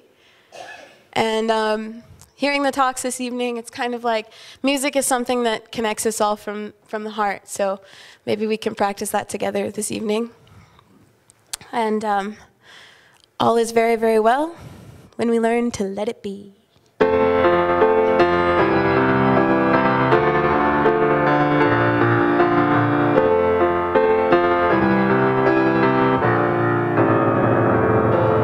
When I find myself in times of trouble, Mother Mary comes to me, speaking words of wisdom, let it be. And in my hour of darkness, she is standing right in front of me, speaking words of wisdom, let it be. Let it be, let it be, let it be, let it be. Whisper words of wisdom, let it be. And when the broken-hearted people living in the world agree, there will be an answer, let it be. For though they may be parted, there is still a chance that they will see. There will be an answer, let it be. Let it be, let it be, let it be, let it be. There will be an answer, let it be. Let it be, let it be, let it be, let it be. Whisper words of wisdom, let it be.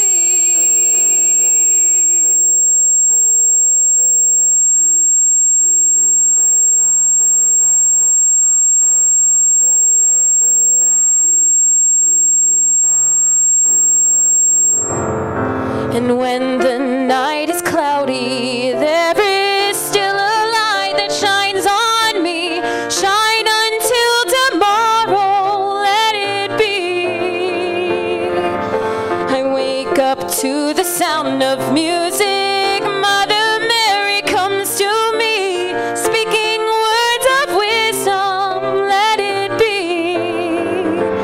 Let it be, let it be, let it be, let it be. There will be an answer, let it be. Let it be, let it be, let it be, let it be. Whisper words of wisdom, let it be.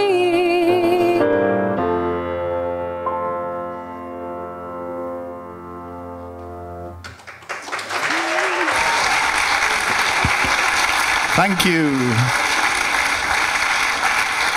Thank you so much.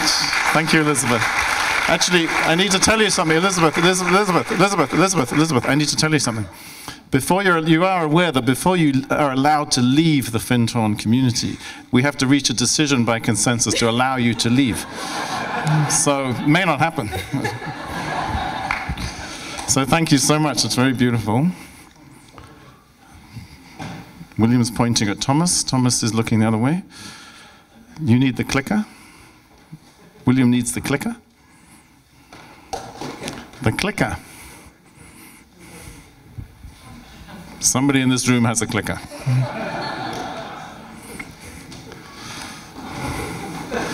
We're now going to play a very ancient Findhorn game called Hunt the Clicker, where you need to interrogate the person next to you and see if they have a clicker anywhere about their person. It's here. Great.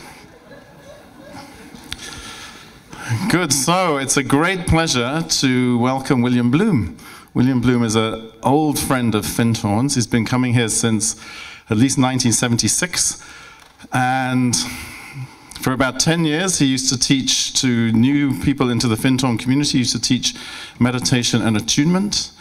In fact, you actually taught me meditation. You probably don't remember this. You taught me meditation at Alternatives in St. James's many, many years ago. He was also a pioneer and founder and director of Alternatives at St. James's Church in Piccadilly, London, which has seen hundreds of inspiring speakers pass through its portals for many, many years.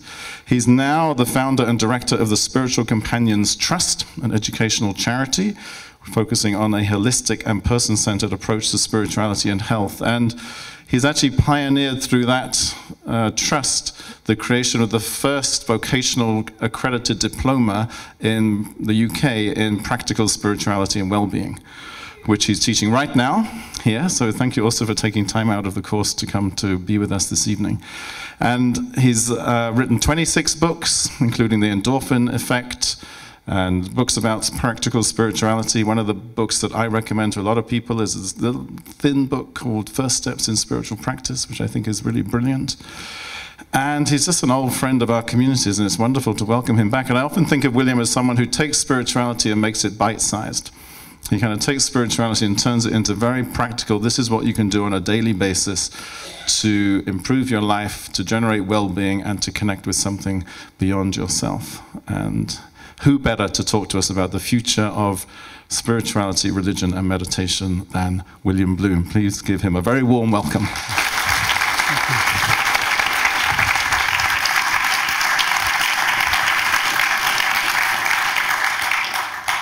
That was a very warm introduction, thank you. And thank you for inviting me, thank you for hosting me. This is work in progress. It's a small subject, isn't it? This particular slide is up now and will be up at the end of the talk, and it's the notes for the talk. What you need to know about me to start with is that I'm irritatingly upbeat, irritatingly optimistic, and that informs this talk. But what you also need to know about me is that I come from a family of immigrants and refugees. Both my parents, who came from families of immigrants and refugees escaping various political persecutions and pogroms, had then spent 3 years in a Japanese prisoner of war camp. And I was born to parents that came out of that kind of background, and they were pretty cynical about the human condition. They were realistic about the human condition, so I was brought up in circumstances that were real. And in the middle of all that, I was also having my own experience. From the age of about 4 or 5, I was just going, and it was in the middle of London, this is beautiful. This is beautiful. And it didn't require me to be out in landscape, it just required me to be looking out of the window at the blue sky and thinking, well, that could be the blue of God's eye, couldn't it? Yet at the same time, although I had this, anybody who's lived with me will know that you can wake me up at 3 o'clock in the morning out of a deep sleep and I'll be in a cheerful mood. But in the middle of all that, because of my parents, because of my background, I also have a realism about the human condition. And I remember, I'm going to show you a photograph now which confused me at the time. This particular image is of a group of monks watching another monk who, in the middle of the Vietnam War, self-immolated, set fire to himself in order to make a political point. It was a very, very famous image. It's too shocking for me to show you the photograph of him actually burning. But this is a reality check on the human condition that caught me very early on, which was how come there was this beauty and wonder to life, and there was this particular approach to religion and spirituality talking about deep compassion, deep connection, and there in the middle of it was this type of a situation. It was very confusing. So my background also includes doing doctoral research into why people go into war singing. Why do they go into war happy? Why are they going into war with music before they may get killed or they may kill? And this image is about human attachment. So here's a lovely woman living in a village, and she has a moment where she has an instinct to be quiet. And she leaves her home with children, she goes and sits by a stream, shuts her eyes, leans against a tree, and finds the silence self-soothing, easy, beautiful. And she goes there and does it every day and becomes an instinctive, natural meditator. And a friend of hers spots her and goes, "Oh, what's she doing?" And goes and sits beside her and says, "What are you doing?" She said, "Well, I've just found this is really lovely to sit beside a stream and be quiet." And her friend says, "Well, can I do it?" And her friend says, "Yes. Why don't you just lean against a tree and just notice the noises of the river?" And her friend goes, "Oh, that's nice." And then her friend invites another friend to come and do it. And her friend invites another friend, and it builds up. And we have a school of meditation now where you have to sit out in landscape with your back against a tree and listen to the water. But somewhere else on the planet, there's another woman who's suddenly had enough of her children and her family. She needs to take some quiet as well. She goes out of the house and goes sits somewhere very quiet, and she's tense and she's had enough, and she goes,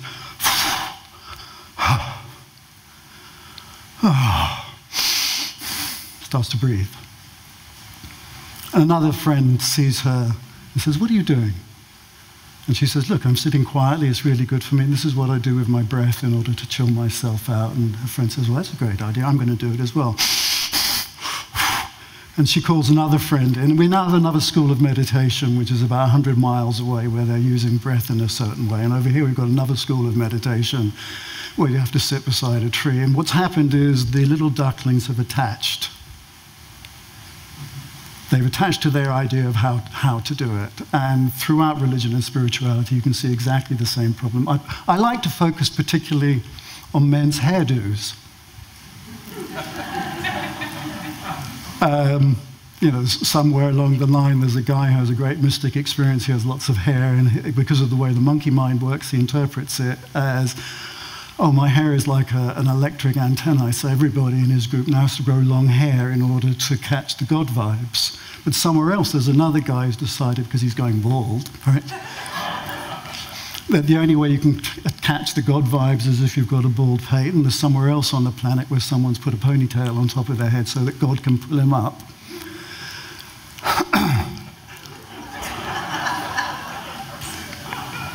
And you have these attachments.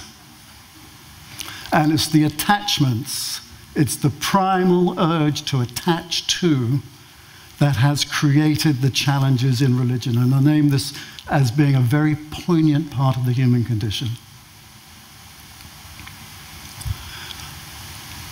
Here is the beginning of the optimistic perspective. The World Values Survey, which interviews tens of thousands of people, has shown that when folk, what's happened? It's switched off. In societies where there's social and political control, ignorance, fear, and hunger, fundamentalism grows.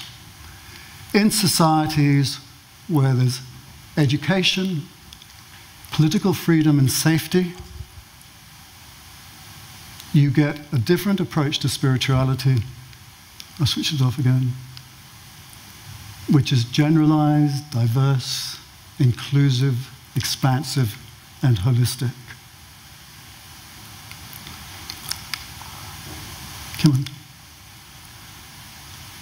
Can you press, this is, I'll just pause a moment. The good news ignores the temporary crisis we're in, and it puts it in the framework of 10,000 years. Go back 5,000 years, no Christianity, no Buddhism, no Islam, no Hinduism as we know it. We don't know what it's going to look like in several thousand years, but what we do know at the moment is that all the religions that are the global faith communities reflect patriarchal structures.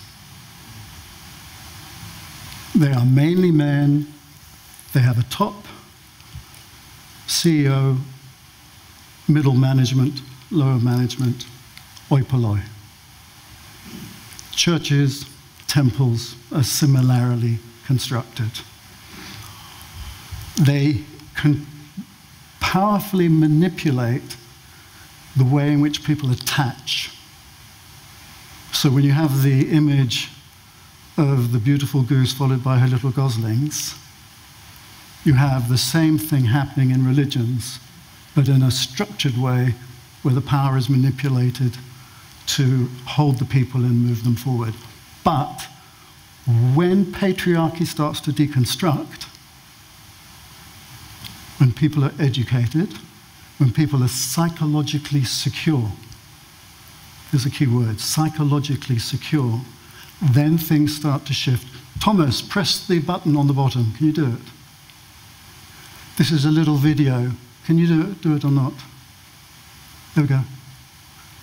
These are just the changes over the last 15 years.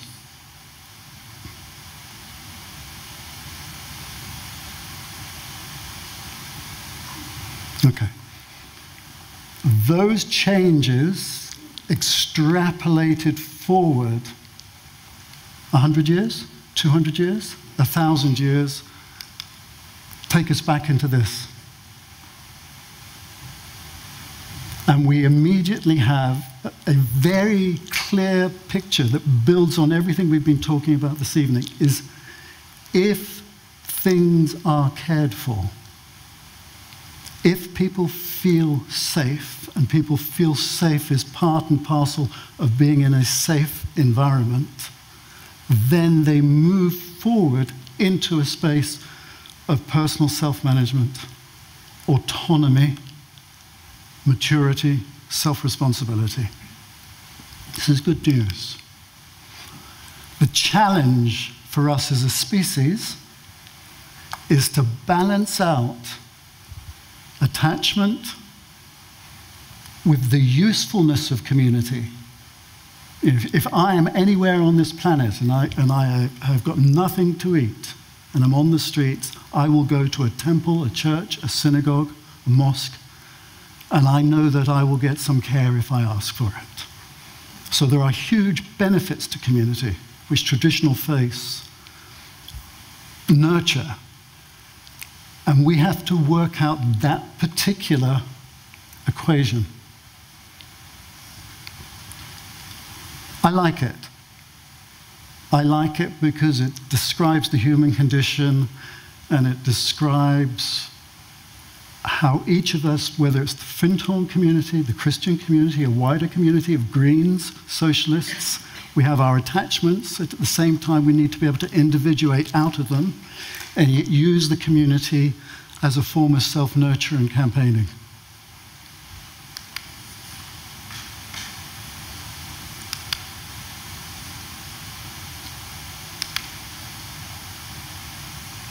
Emphasis. As we move culturally and socially into a frame of mind that has psychological security and therefore can explore with mature autonomy spirituality, we see what we at Findhorn, for example, are very familiar with, choices in how you do spirituality. Dance, yoga, meditation, food, singing, caring. In the program we've developed, for example, in the Spiritual Companions Trust, we do something which is very normal, which is we ask people, in what circumstances do you most easily connect with the wonder and beauty of life? We don't tell them how to do it. We ask, how do you do it? Where do you do it? And what kind of style do you do this in? Are you an introvert? You're an intellectual? You are a recluse, a radical, a purist, a psychic? What is your style? And we build on what a person's natural and individualistic approach to spirituality is. And you need to hear this. In situations where people feel safe, this is what is normal. It's normal to explore. If you like wine, it's not normal to just stay with one type of wine you taste. If you like music, it's not normal to stay with one type of music. You explore different types of music in order to understand what touches your heart most, what you want to explore, what you want to deepen. And spirituality is similar. It's not something to be boxed in. And we're seeing this happening all across the world, to the irritation of people who are deep in their own faith communities. They look at us, accuse us of being a supermarket approach to spirituality, a smorgasbord approach. But in actual fact, it's a mature, autonomous, self-responsible, self-managing exploration of spirituality and religion in general. And it is a profound and important step forward. The beauty is there. The major criticism that traditional faiths accuse us of, excuse me while I accuse us of, is that we have no roots and we have no ethics. And that accusation comes often and with force and sarcasm and some venom at us. And I would say back to them, one,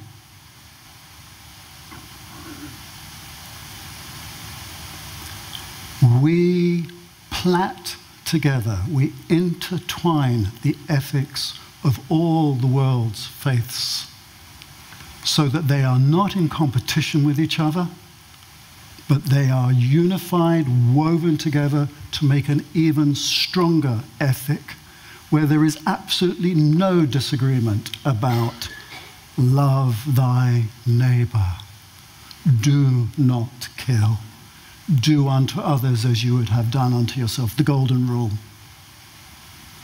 It's plaited together so it's stronger.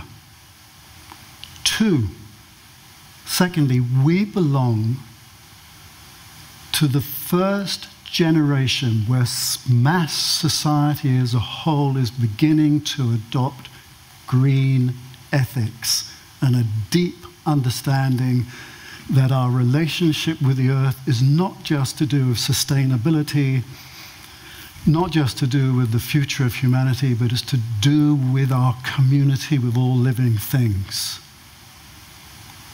So we have the plat of all the world's religions.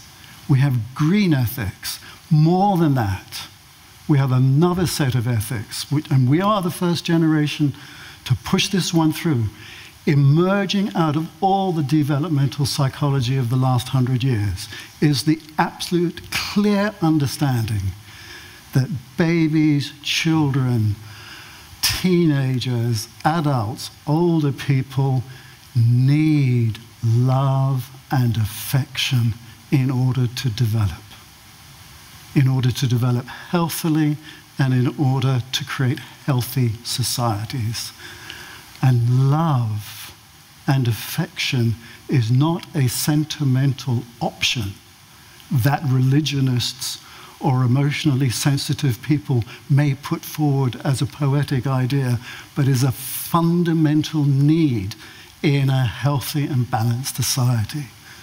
So you have the platting of the ethics of the world religions with the green ethics, which are also to do with love of the green community, and then the explicit psychological insights that come out of what we know that people need in order to develop and create healthy societies. And then fourthly, there is a metaphysical ethic that we know about. And the metaphysical ethic is, you can't get away with a bad vibe. And I say to those flat earth scientific types who say there's no such thing as vibes, I will say to them, when you rented or bought your home, your flat, your apartment, did you not check out the atmosphere of the place? And they go, yes, of course I did. And I go, yeah. You know, if your partner or your teenage children come home in a bad mood, do you not feel it the moment they walk in the door? And they go, yes. And I go, fine. So we bring in that there will be a normalization of a certain type of metaphysics which recognizes the linking between thought, emotion, consciousness, mood, and how that affects other people, and the notion of what's called social contagion in social sciences, that our moods affect other people, will be mapped out in terms of our vibes. So we now have 4 clear, deep sets of ethics: the platting of the world's religions ethics, deep green love for the community of life that we're part of, and an absolute necessity to give each other love and affection, because that's what we need to develop and create a good society, and have a good vibe. All of this, I know, is part and parcel of what people in our community almost take for granted. But you need to realize that it's new, it's cutting edge, and it's the homeopathic taste of why all will be well. All will be very well. So that's me.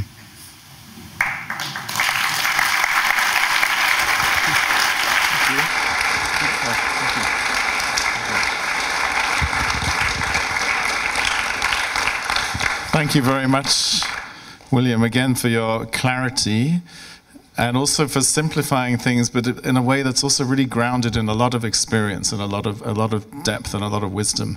And I also actually want to take a moment just to thank you for standing for this movement, if you like, in the UK. I think you're one of the people who's done most, if not the most, within the UK to really stand for and articulate what holism and what this kind of spiritual movement, we might call it the New Age movement or holism or however you want to language it.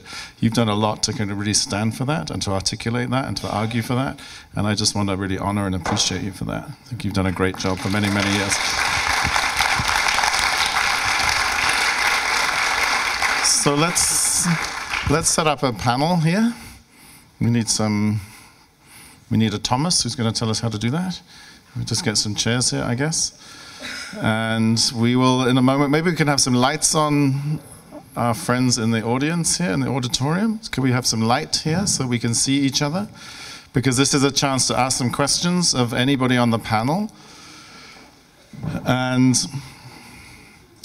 I want to invite you to, you can ask a question to an individual on the panel, you can ask a question to the panel as a whole. I do want to remind you what a question is. So it generally ends with a question mark. It's not a speech, and it is an opportunity for it to hear a few voices that have a question or something kind of bubbling in you as a result of the great talks that we've just heard. And we'll probably take 2 or 3 as a bunch and then pass them to the panel to respond to. So if you want to sit in whatever order you want to. And we have some microphones that are going to roam around. I can go in the middle if you like. Do we have the roving mics somewhere? We do? Great. So who has a hand up at the back here? And one here. Great. So we're going to hear a couple, let's take 3 questions as a whole, and then we'll kind of pass them to you to field. And maybe you could just say who you are when you ask the question also. Thank you. I'm Steve Cunningham. I'm a visitor to Scotland and Findhorn from Alaska. And Welcome. I would just like to get the panel's thoughts on 2 different things, the Baha'i faith and Jordan Peterson, if they have any knowledge. The Baha'i faith? The Baha'i faith. And Jordan Peterson. You want to explain who Jordan Peterson is for people who don't know? Jordan Peterson is a former University of Toronto professor, clinical psychologist. He's working with a lot of young people these days. And he's recently written a book called 12 Rules for Life to give young people meaning in the seemingly hopeless situation they find themselves in. And the Baha'i faith claims to be a universal religion, uniting all the former religions. Okay, great. Let's hold that question. We'll take one at the back here. You could introduce yourself also. Yeah, my name's John Lardner. My question really is, a number of the speakers emphasized the significance of paradox in their understanding. And it seems to me that we're living in an age in the mainstream where paradoxes are increasingly being vilified and trying to escape from paradox. And I wondered what the view of the panel was, whether they could elaborate more on the importance of paradox as a way of emerging from this very, very narrow, restricted way of living that we're in at the moment. Great, thank you. Let's maybe start with those 2. So a question about the nature of paradox and also about Jordan Peterson and the Baha'i faith. Who would like to kick off?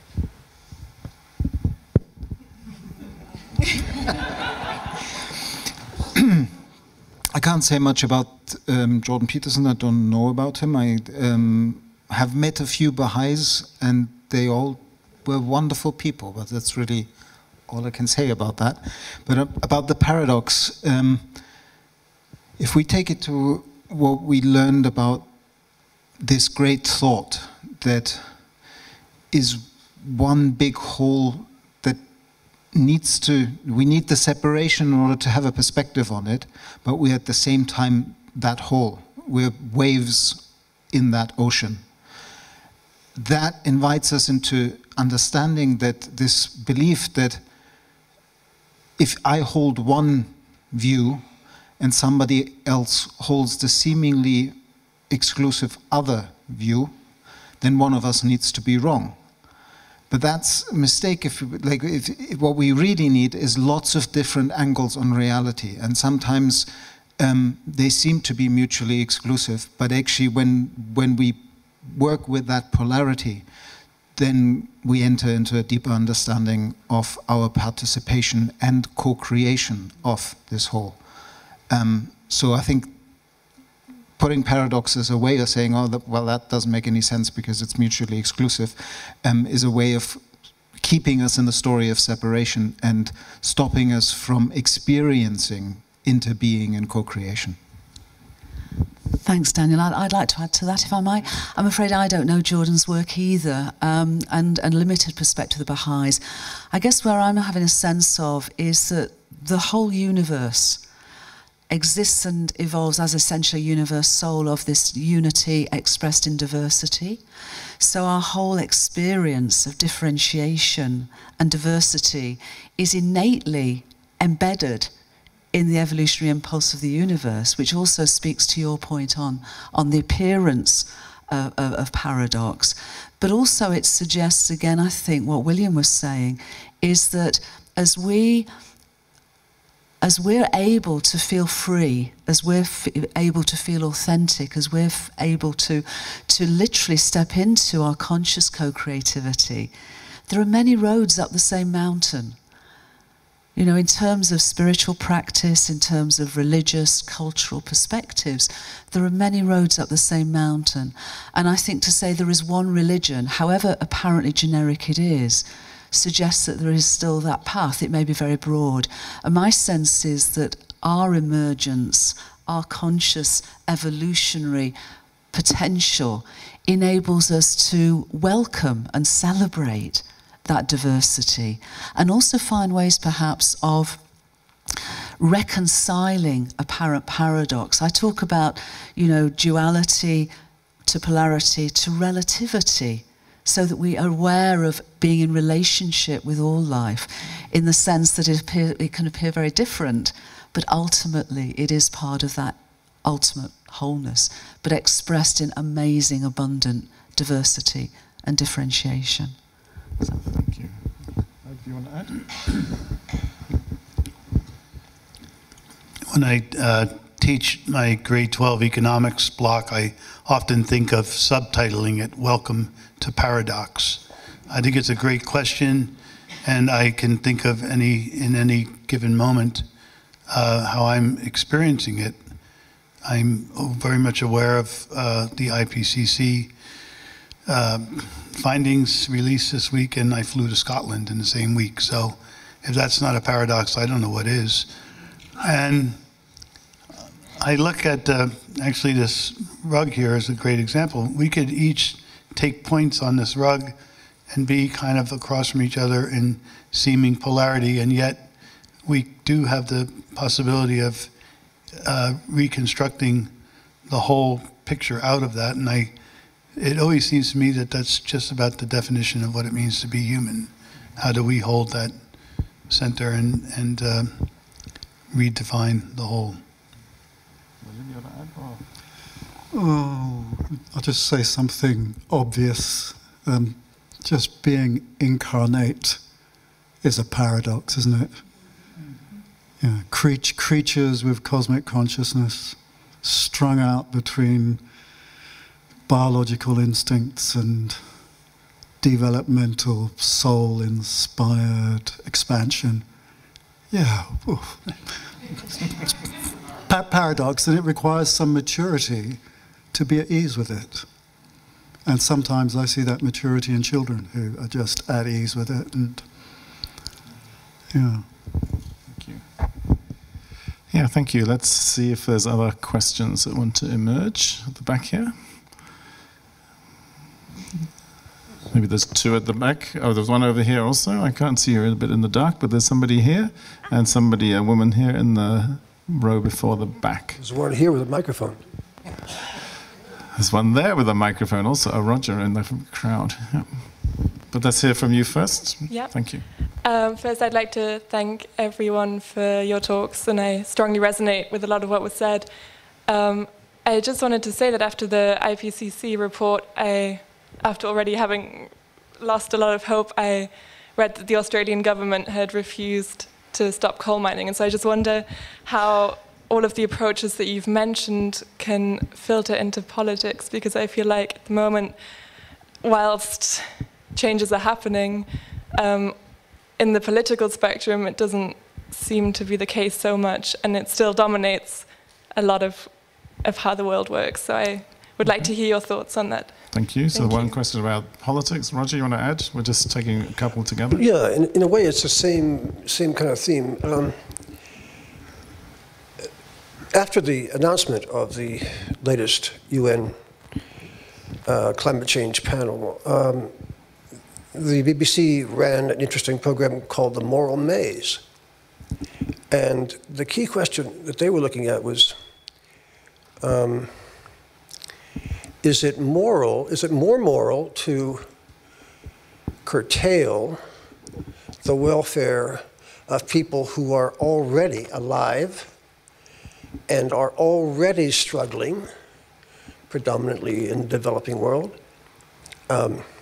dependent upon cheap electricity for any sense of progress? Is it more moral to look after their needs than it is to consider the welfare of people who are not even yet born, 2050 on down the road, in a planet which may be will be probably increasingly uninhabitable? And you know, I don't know the answer to that question. I don't know what you do. Okay, so a question about how we might take some of this awareness here into the political arena, and a question about the morality of caring for future generations in a way that you frame it at the expense of people who are currently alive, particularly in the global south. So who would like to respond to that first? Jude? A couple of thoughts on that. As a healer, I was invited after the US election in November 2016 to contribute to a manifesto guided by Irvin Laszlo called Beyond Fear and Rage. And I wrote a piece called The Flickering of Hope. And what I wrote in there was that when complex systems are ready to change, when they're at the point of breakdown potentially, then what you find on those underlying attractors I showed earlier is you get the limits of the behavior of a system beginning to just break down. But you also get the potentializing of a higher level of coherence of possibility also forming.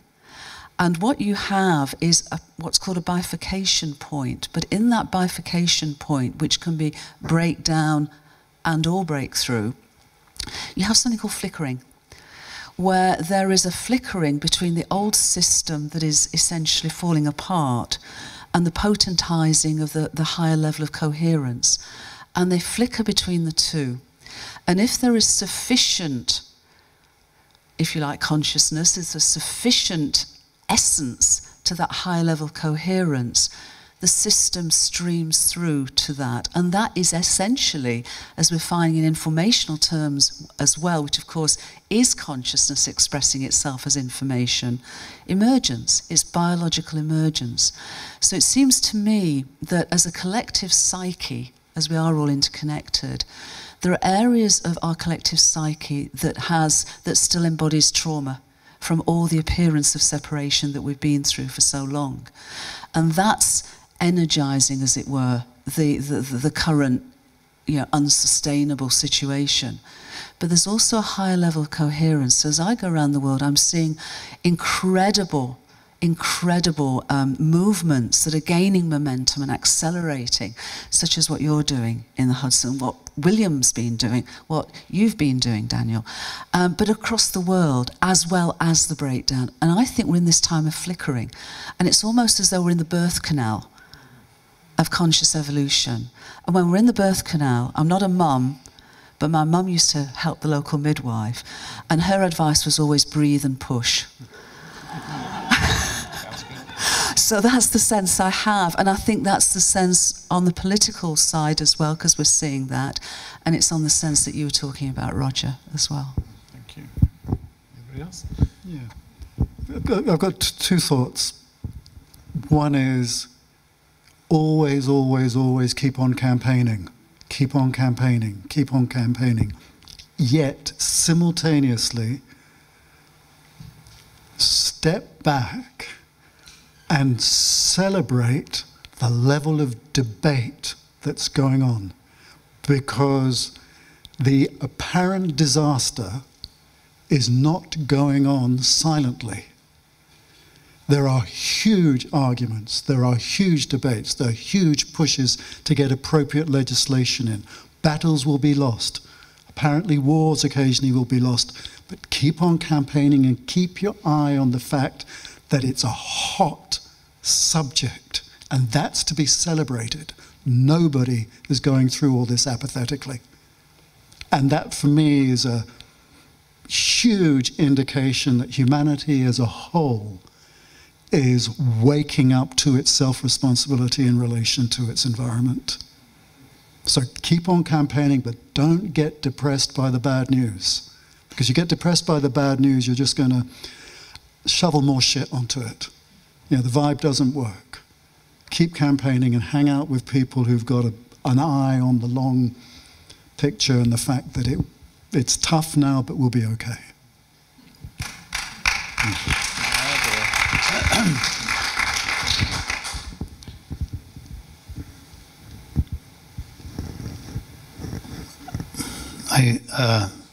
I have to check in with myself because that's really like the locus of control that I have in how am I dealing with these questions, which are large and challenging, and it's quite easy to become cynical in the political sphere, especially in the country that I'm from.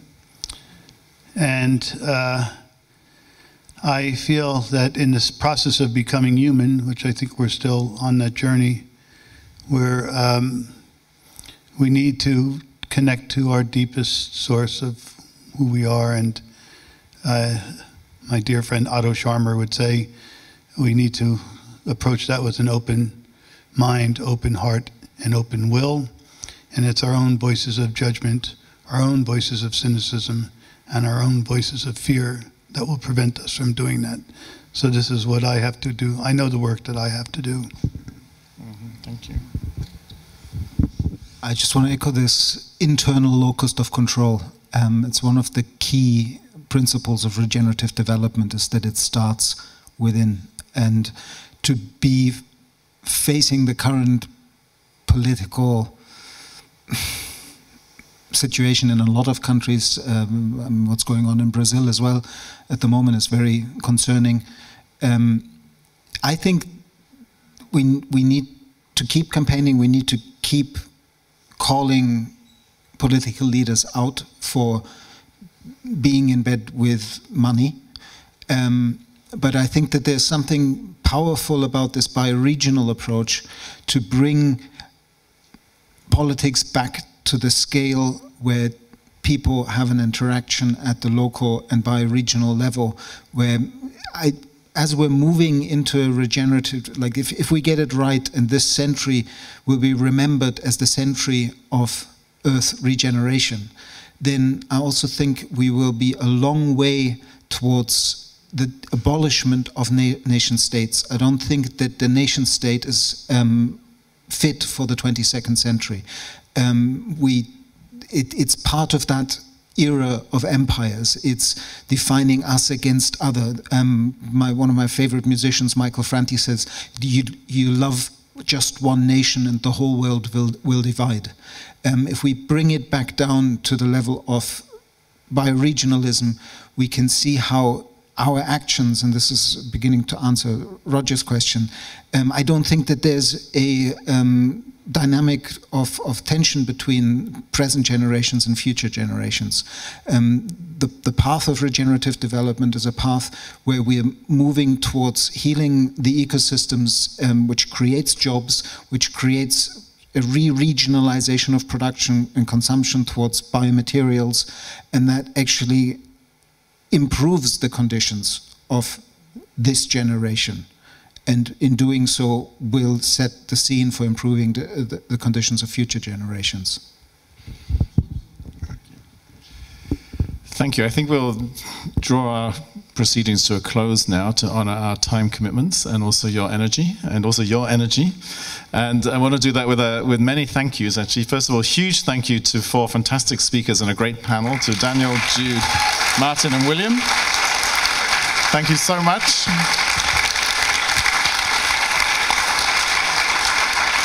It's been a fantastic launching of Findhorn Talks. Stay tuned. I'm sure there will be more. So, and also a huge thank you to John Clausen for an enormous amount of work to get it together, and to Thomas George also for supporting that. Many thanks to all of you. Thanks to our sponsors, the Findhorn Foundation, AES Solar, Phoenix Cafe and Shop, and the Hygeia Foundation for enabling this to happen. I think round of applause definitely for our sponsors. And to all our technical folk, the people who are helping the live stream to happen. We've got a great team of people filming this. We've had over 260 people able to watch and absorb and benefit from this through the efforts of our technicians, people at the sound desk, the lighting folk. Let's also appreciate them. So many thanks to all of you.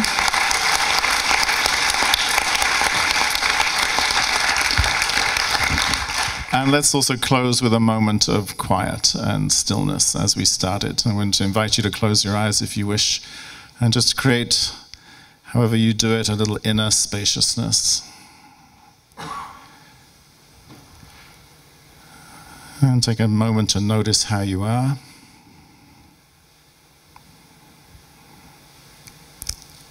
In your body, your heart, your mind, your spirit.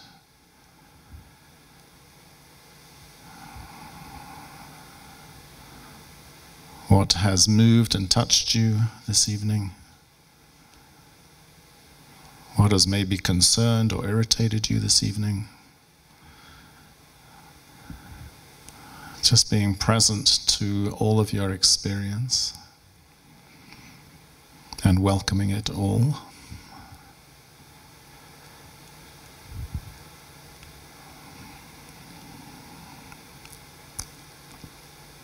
Noticing also what conversations or movements you want to continue or deepen.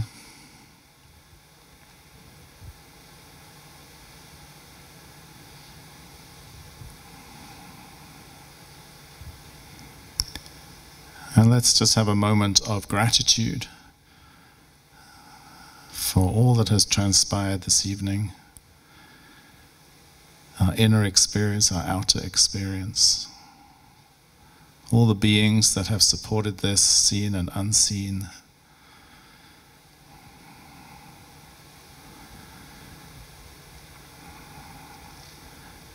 And let's dedicate this time to the good of all beings, to the unfolding of the highest and the best.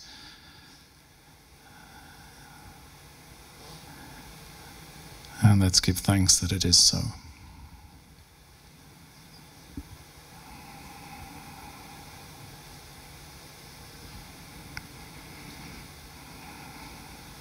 Thank you, beloved. Thank you, beloveds. Thank you for coming, and God bless and go well. And may we just have a final round of applause for Robin, who's done an amazing job this evening.